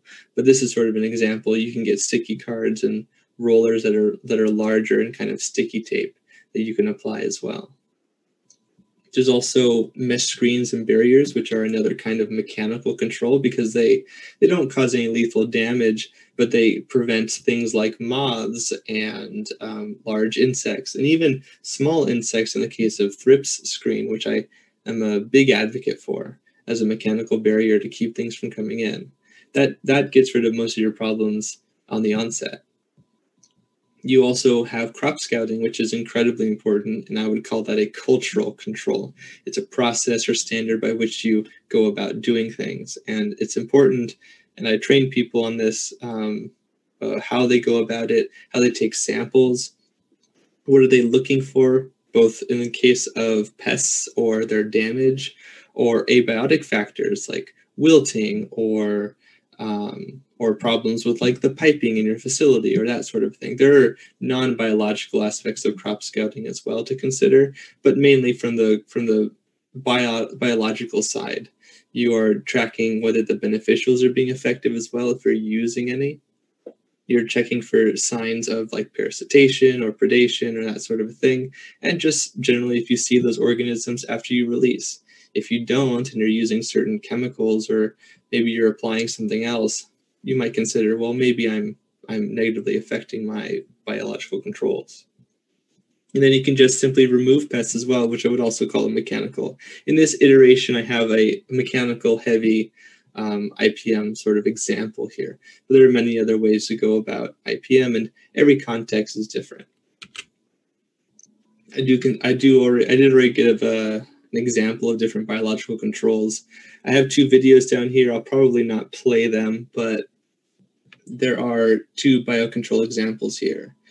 On the left, we have Cryptolaemus montroseri, which is the mealybug destroyer. It's a lady beetle that actually feeds on mealybugs, not on aphids, for example. In fact, the lady beetle group is very varied. Some of them are even herbivores. Other ones feed on fungi, but many of them feed on insects in particular. You've also got your entomopathogens. So that includes like Beauveria bassiana, or Bacillus subtilis, or Bacillus thuringiensis, and its different isolates. So biocontrols can be microarthropods. They can also be larger things like birds and lizards that might exist in your natural area. But they also don't necessarily, they're not necessarily as controllable or commercially available. Moving on to chemical controls, I'm giving here examples of different classes by how the pesticide or what kinds of things a pesticide affects. But pesticides are often categorized in chemical classes. So whether or not the chemical agent utilizes, or whether the chemical agent is a kind of structure or comes from a certain place. Let me check the chat real quick. No, it's not. Oops, never mind. So we have like fungicidal agents like myclophenol, which of course you should not use in cannabis, but I bring it up here so that people know exactly what, here's what the name is. If anyone calls it myclo or refers to it like that, you actually know what I'm talking about or know what this is exactly. And that's a systemic fungicidal agent that you shouldn't be using, but many people have used for powdery mildews and fungi and that kind of thing. I mean, it works, but also it gets into your plant systemically, and that's not good for you. I've also seen people test hot for it if they just happen to be directly next to an orchard from overspray. One thing I wanted to add on that. That's a really good thing to add, actually, is that you might be doing everything right. This is also true for other pests, for that matter, for both the fungus you're going to get and also for other pests and biocontrols, for that matter. They don't care about your borders. There is spray drift. There is a great example where a few years ago, with the sort of dicamba ready, this herbicide ready soybean lot, there were people who were applying dicamba to them and they were fine, but because it was a really hot day, the pesticide volatilized and drifted across. So they didn't even have wind drift in the beginning, but because of the heat and the wind pickup, the compound volatilized, moved through a bunch of soybeans that weren't herbicide ready and just destroyed them all, defoliated all of them. It was like a large acreage, a large amount of damage and acreage damage. So it does happen. There's also things like silver nanoparticles, for that matter, or sulfur, which is a totally natural element. Usually in the wettable sulfur applications people use, you shouldn't be using that in flour, but you can use it for various situations in veg or kind of around your area. It just sort of depends on what you're dealing with, but it is a fungicide. It's also insecticidal and mitocidal, for that matter. And if you apply too much, it's also herbicidal. But the dose makes the poison. There are insecticidal agents like cyantraniliprole, which is another one of those sort of systemic insecticides you shouldn't be using. There's a product out that's kind of new called the Spear series, and it's actually, I guess you could call it a biopesticide too, but it's synthesized Blue Mountain's funnel web spider venom, which is pretty fascinating to me. And they synthesized it, but they cleaved off the parts that affect mammals and only kept the parts that affect arthropods. And I think the active ingredient of the Spear series is this omega kappa venom peptide, which is just really, really cool to me. So I thought I would add that as well, that these sort of new chemical agents, these new biological agents are coming out that I think will really help with the sort of truncating of our uses of noxious chemical agents.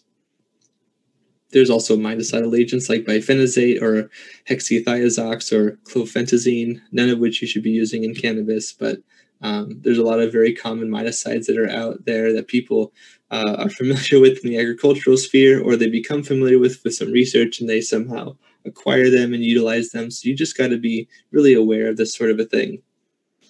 And it happens more often than you think. And then we have finally herbicidal agents like glyphosate or sodium chloride, regular table salt. Both of these things, people will probably already know this, will definitely affect your plants negatively. I've already mentioned some cultural controls earlier, but to go over some, we have, to put a name to it, psychrometrics, which is sort of that interaction between humidity and temperature.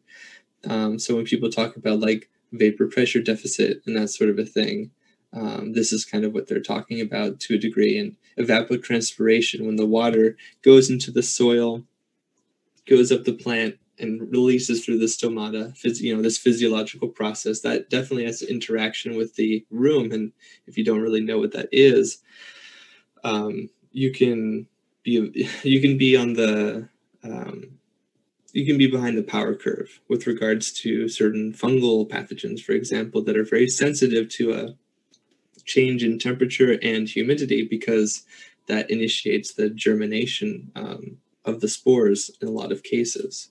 It's what they use to be able to tell that the situation is ripe for germination and it's not too dry or too wet. Your labor operating procedure is a cultural control, which I kind of mentioned earlier, but how you go about things, all of this affects your IPM in minute ways and in very large ways, of course. Your physical construction of your setup is also incredibly integral to how you go about your IPM.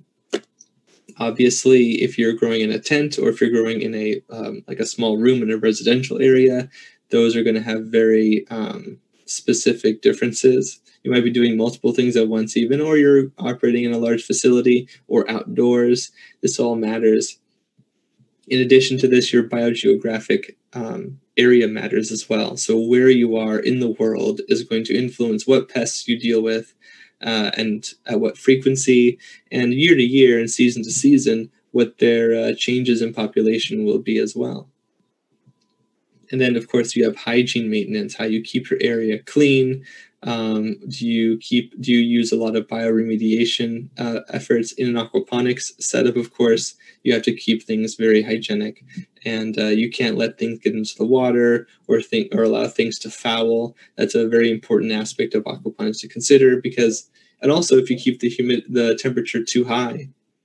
I'm sure people have already mentioned this or might be already aware of this, but water pathogens can become a huge problem if the water temperature heightens. Do you have anything to say about that, Stephen? Oh yeah, it's a big problem we see here in Oklahoma and in Texas and a lot of the southern aquaponic facilities. One of the best ways we've found to mitigate that, and actually he's going to be on the panel tomorrow, someone who just installed one of these, Bain Howard of Vertica. Actually just installed a giant geothermal coil onto their main facility up in about 2.5 hours from where I'm at. And what they do is they put these giant coils in the ground that circulates water through the system and then down underground, which bleeds it off into that 58 degree, 56 degree temperature and allows that heat to dissipate. And it's honestly the cost-effective way to do it with the water temperature, in terms of you don't have to have chillers, you don't have to have a ton of power. You can run it off of a solar panel and run it completely off grid, and it doesn't cost you anything to run. And then you can also hybridize that with, again, doing a similar method with air exchange and doing GAT systems, which I believe, again, Josh is talking about tomorrow. That's excellent. You would have great insight. So let me continue. Genetic controls, I mentioned some genetic controls earlier, but to give you some specific names, we have RNAi, mediated crop protection, which is RNA interference. And so that's when you use, so plants actually have RNAi naturally. There are aspects of plant physiological processes that allow them to silence DNA. And that can be very useful when pathogens use sort of similar tactics to override or suppress the plant's immune system.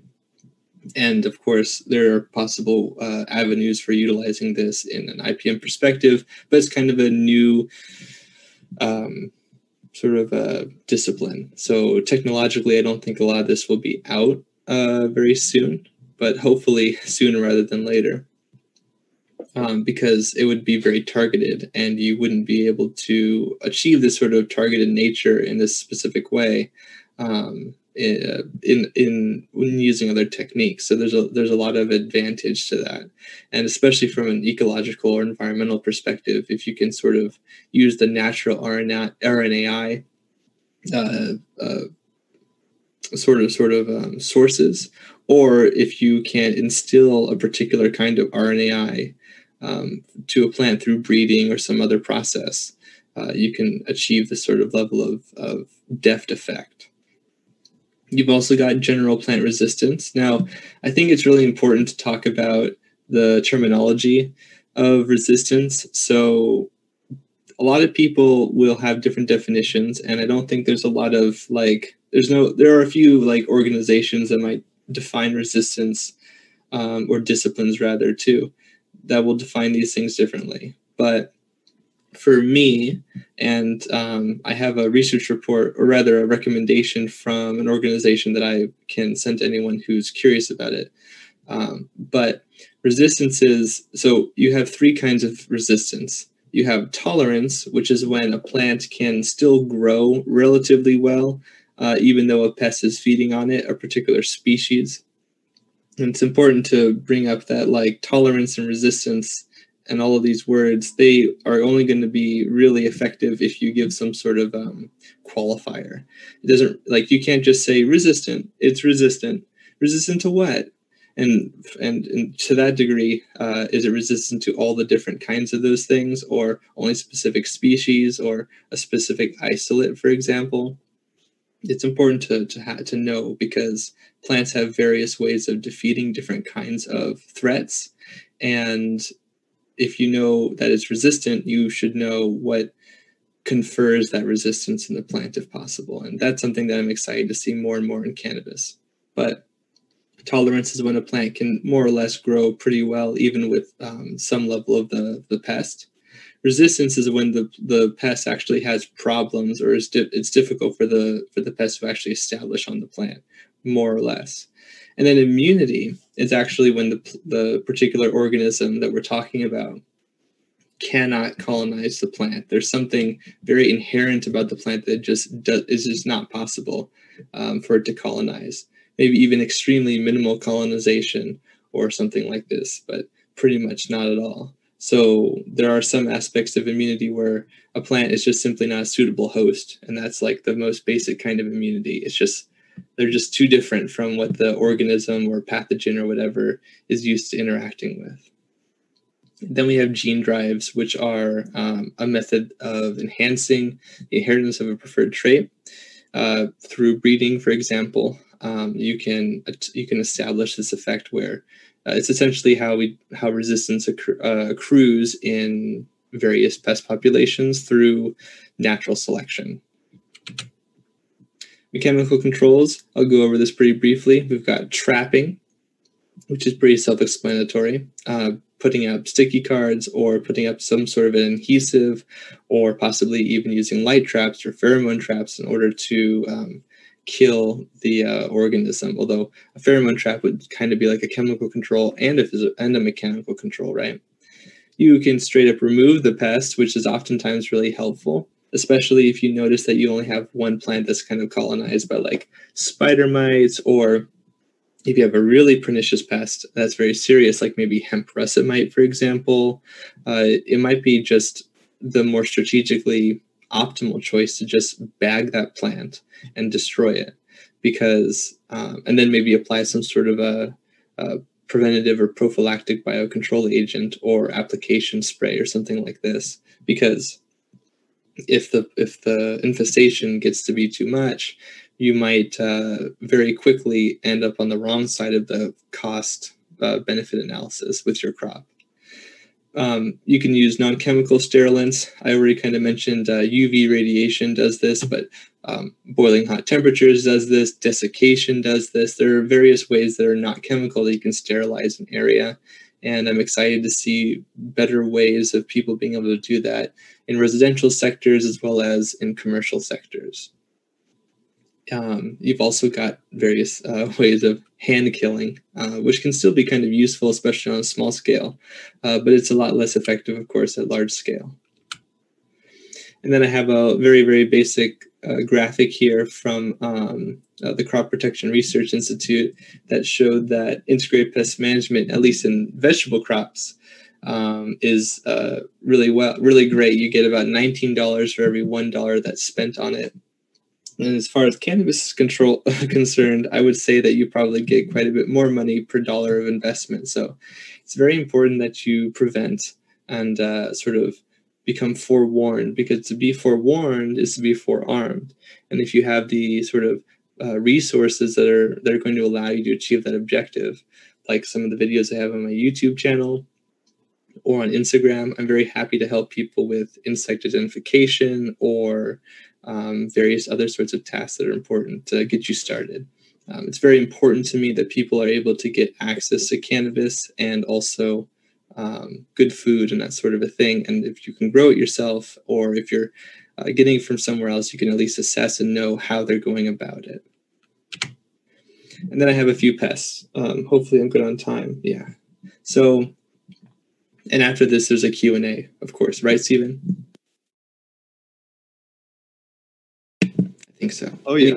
Yeah. Sorry about that. So the rice root aphids, the first one that I want to start on, of course, in an aquaponics setup where your roots are below, there are some, they're not a totally aquatic aphid. There's actually a sister species called the water lily aphid, and it is actually semi-aquatic. So the rice root aphid also has some of that trait. It can definitely do well in like a hydroponic setup. It can definitely colonize a cannabis plant and get at the stem and even parts of the roots that might be kind of out of the water somewhat, depending on how your setup is made, I suppose. They're considered to be originally from Asia and possibly, perhaps probably in the Japanese archipelago, and they have a different kind of a life cycle where they move from two different alternate host species. But in the West, in North America in particular, they don't tend to have this sort of normal life cycle, and that's probably because of not being in their native territory. A lot of aphids actually do this. There are two main groups of typical hosts. You have your grasses like wheat, sorghum, rice, obviously, rye, barley. And I find these kinds of plants often on people's properties growing kind of fairly. And if you're in a place where these grasses are grown commercially or residentially, then you should really be watching out for the rice root aphid, because many times I will do a site evaluation and I find that people dealing with a rice root aphid problem are the victims of the plants that they have on their property hosting the rice root aphid, especially your here stone fruits. You might have a plum tree that you never even realized, or people will say, oh yeah, this used to be a converted orchard, or this used to be this guy he used to grow various fruits on his property, and that's really great, right? And I say, yeah, it is really great, but also can be really great for pests. So you just have to be aware of this fact, and aphids in particular are really, really good about having multiple hosts if they're generalists anyways.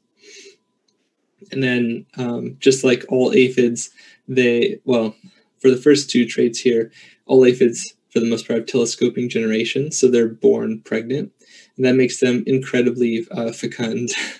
Maybe fecund isn't the right word, because it's usually clonal offspring. So they live birth usually. They don't lay eggs until it's the right season for them to do, and they produce a specific morph that has wings that can go out and do that, lay the eggs, overwinter, and then the nymphs can come out and recolonize the plants. Hopefully the plants were also successful, laid some seeds, and now the sprouts are coming out. That's one way that happens. You also have the production of honeydew. Aphids feed on the phloem sap channels of plants, and they've been doing this since before flowering plants ever existed. And they've gotten really good at taking a ton of sugar out of the phloem sap and using enzymes like sucrases and invertases and various other compounds that might be produced by their endosymbionts, which are bacteria that live in special cells. And they process all of this sugar and amino acids that are in the phloem. And they can't even do all of it at once, because the turgor pressure between the phloem sap and their bodies is so different that they're basically just tapping this really pressurized stream and just shunting it into their body. So they can't even get rid of all of it or process all of it at once physically.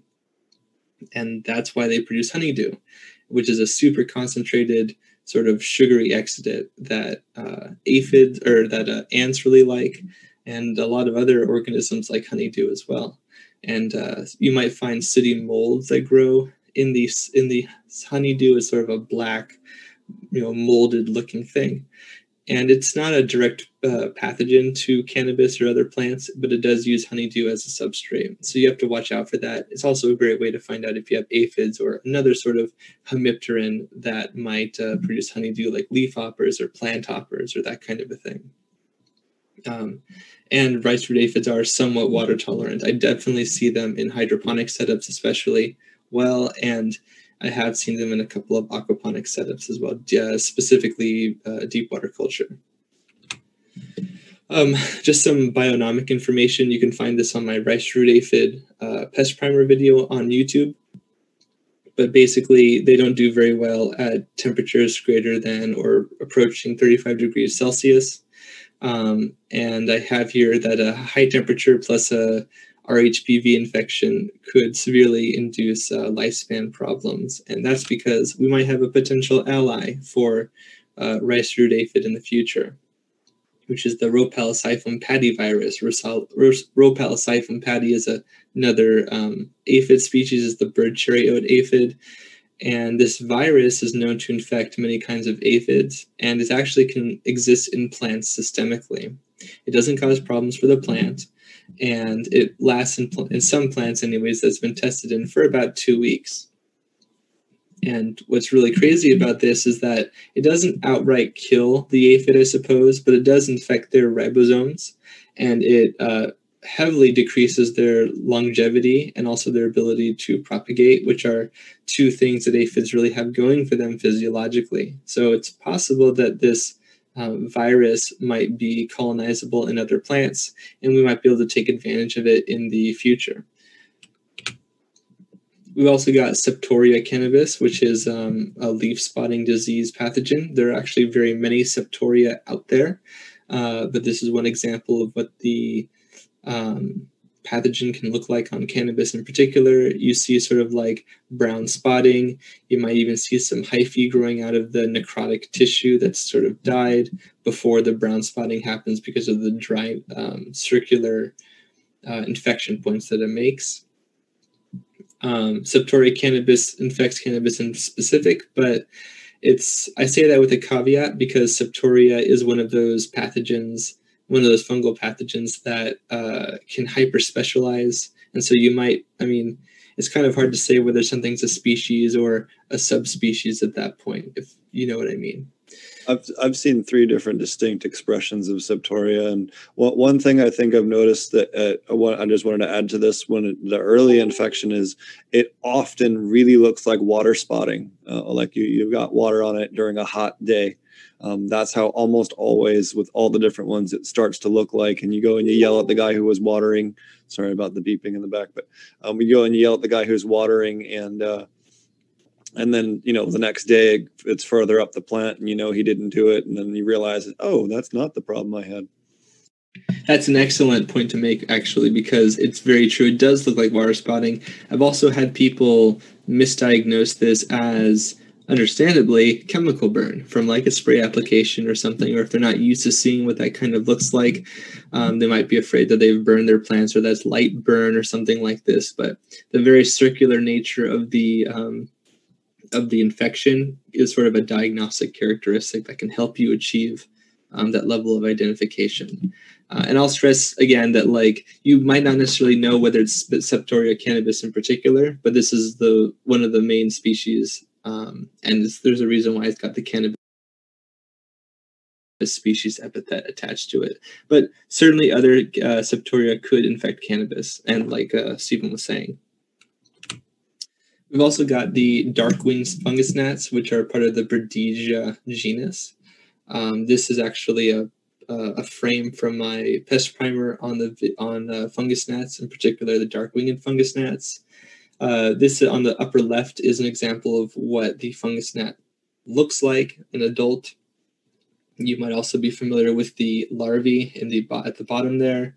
They tend to, one way you can tell them from other kind of fly larvae is that they have a black head capsule, and also other worm-like things that you might find in your soil, like potworms or nematodes are very small as well. But fungus gnat larvae have this sort of characteristic cream-colored larvae or larval color. They've got the black head capsule, and despite their name fungus gnat, they don't necessarily just feed on fungus. In fact, they can feed on plant tissue just as easily as they can feed on fungal tissue. So don't think, because I've definitely run into people who've had this interpretation of the name, that they are specific to fungi, or that it means that you have fungal, they have some sort of fungal population. You probably have some, but that you have a major one or a problematic level of fungi in your soil. That's not necessarily the case. Although it could very well become after the fact, because fungus gnats can vector various pathogens, and Botrytis cinerea is one of them, and it's definitely a fungus. And you can also get Fusarium solani. This is an example of Fusarium solani on the right that was vectored by fungus gnats in peas. I also have to tell you about the lettuce sclerosis virus. I've talked to Stephen a little bit about this too. But recently it was documented in the authorized farms in Israel. Currently it is incurable. Usually it often, like its name implies, infects lettuce, but also many other plants. And those plants are usually not worth, because they're annuals, sort of the process that we have to affect viruses, which is typically through tissue culturing and that sort of a thing. So usually if you get this pathogen, which is vectored by the silverleaf whitefly, Bemisia tabaci, which you can see in the upper right here, at that point, you kind of are at a loss. And that's kind of just the unfortunate reality at this point. It's very, very difficult to conventionally treat viruses. And although there might be some ways in the future that are much more economical and democratized, it's just not the case at the moment for the vast majority of cases, for a lot of pathogens for that matter, but viruses in particular. And that's due to the way that they systemically infect plants. One major problem with LCV in particular is that because it's vectored by this super vector of over 180 plus viruses, this silverleaf whitefly, it also the host causes a yellowing when it feeds on leaves a lot of the time. Not all of the time, but it can. So you don't really necessarily know, because the main symptom of lead sclerosis virus is chlorosis, that you're actually dealing with that chlorosis problem. It's only after much of the plant has become chlorotic that you might be more sure. But at that point, you probably haven't achieved control. And that would be a very sad thing to happen. And you can see some diagrams of cannabis in this chlorotic state. Now, just because you see chlorosis doesn't mean that you have the LCV, but there are places where you might be able to test. I believe Medicinal Genomics has a test for LCV as well as other cannabis viruses. I think also B. curlytop virus as well, which was also recently documented in the Midwest, particularly Colorado, and probably is in other places too, unreported. Joshua Steenland documented it in Oregon last year. That's right. I keep forgetting that point. I usually remember the Colorado example. Is there anywhere else that you can think of? I've seen it this year in Oklahoma, or what I think it is, but I don't have testing for it, but it looks identical to what I saw in Oregon last year. Yeah, you heard it here first, guys. Like that's a lot of different places, all Israel to, also I should say this, LCV is thought to originate in southwestern California. So that's another place. So if you're like me and you live in southwestern California, you should be aware of that. The Crini viruses in general are thought of as coming from this like southwestern North America area. Ironically, the silverleaf whitefly is considered to probably have originated in India based on a bunch of parasitoid wasps that also seem to specialize on whitefly. And if that's the case, those are two totally different biogeographic areas. So, it just kind of makes you wonder. One other thing I wanted to add about the lettuce chlorosis virus is it's one big reason why you shouldn't be doing heavy lettuce production in the exact same system as your cannabis. You want to make sure you're running them in separate sump tanks, separate fish tanks. There's two aquaponic facilities that were DWC facilities that I've observed what we believe was lettuce chlorosis virus. This was before there was testing, but all the symptoms were there, and it sure as heck looked like it was on the lettuce. The lettuce stuff is heavily documented. So we were, again, on two separate grows, we were able to basically wipe everything out and then do a lactobacillus treatment and just let it sit for a couple of weeks with nothing in it and planted it and didn't have that reoccurrence. Again, we didn't observe any whitefly. I'm not saying they weren't there or there wasn't some other insect vector that could have also potentially done it, but it wasn't observed. So, yeah, I mean, these sorts of reports are likely to come up, and now, embarrassingly, I actually forgot that we had this conversation in the moment, but that's true. And that's one of the reasons why I really like to get insight from Stephen here, because that was a really great conversation that we had about that previously.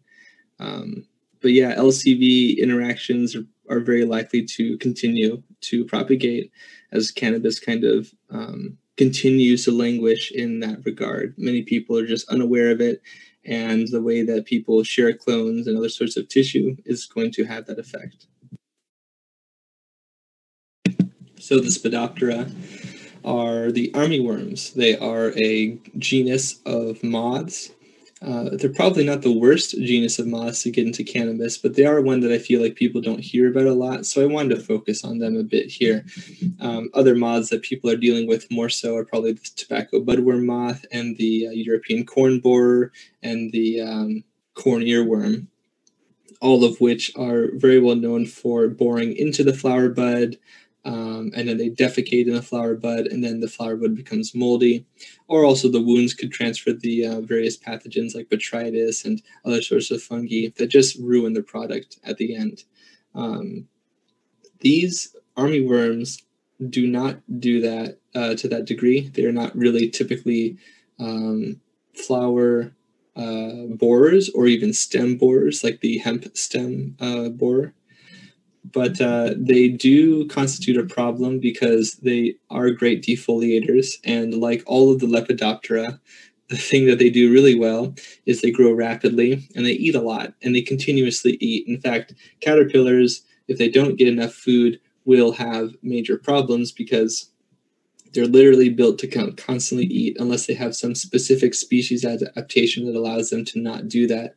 Most caterpillars have a very quick life cycle of a couple of weeks, but some caterpillars take like multiple years to come to adulthood, believe it or not. But you won't be dealing with those with cannabis. Here I have two Spodoptera, Spodoptera praefica, which is the western yellow-striped armyworm, and Spodoptera frugiperta, which is the fall armyworm.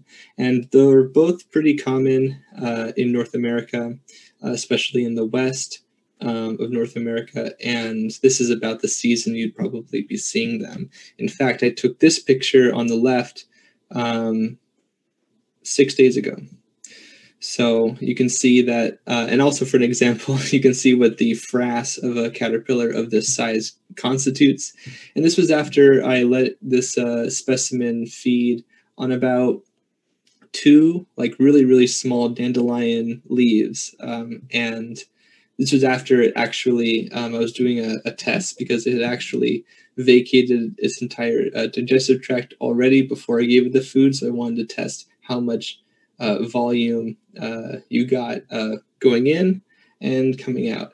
And that's actually quite a bit. So even a very, very little bit of feeding can cause a large amount of frass to come out the other end and ruin your flower. Yeah, and they developed about 18 million years ago. And they tend to feed on your legumes and your beans and that sort of a thing, the Fabaceae.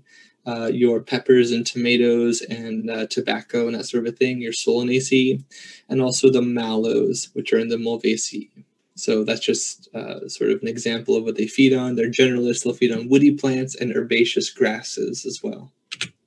And here we even have an example of some of their adaptations. There's a diagram from a research report, which I didn't cite, unfortunately, dang. But if you want the citation, I'm happy to give you the research report. Yeah, so you can see how they've evolved over time, and you have 2 major types. A type that specializes on grasses because of their sort of tough silicate leaves, and also those on woody herbaceous plants, dicots and monocots, essentially, respectively. And that's it. For this presentation, I actually wanted to give a pretty good amount of time for Q&A.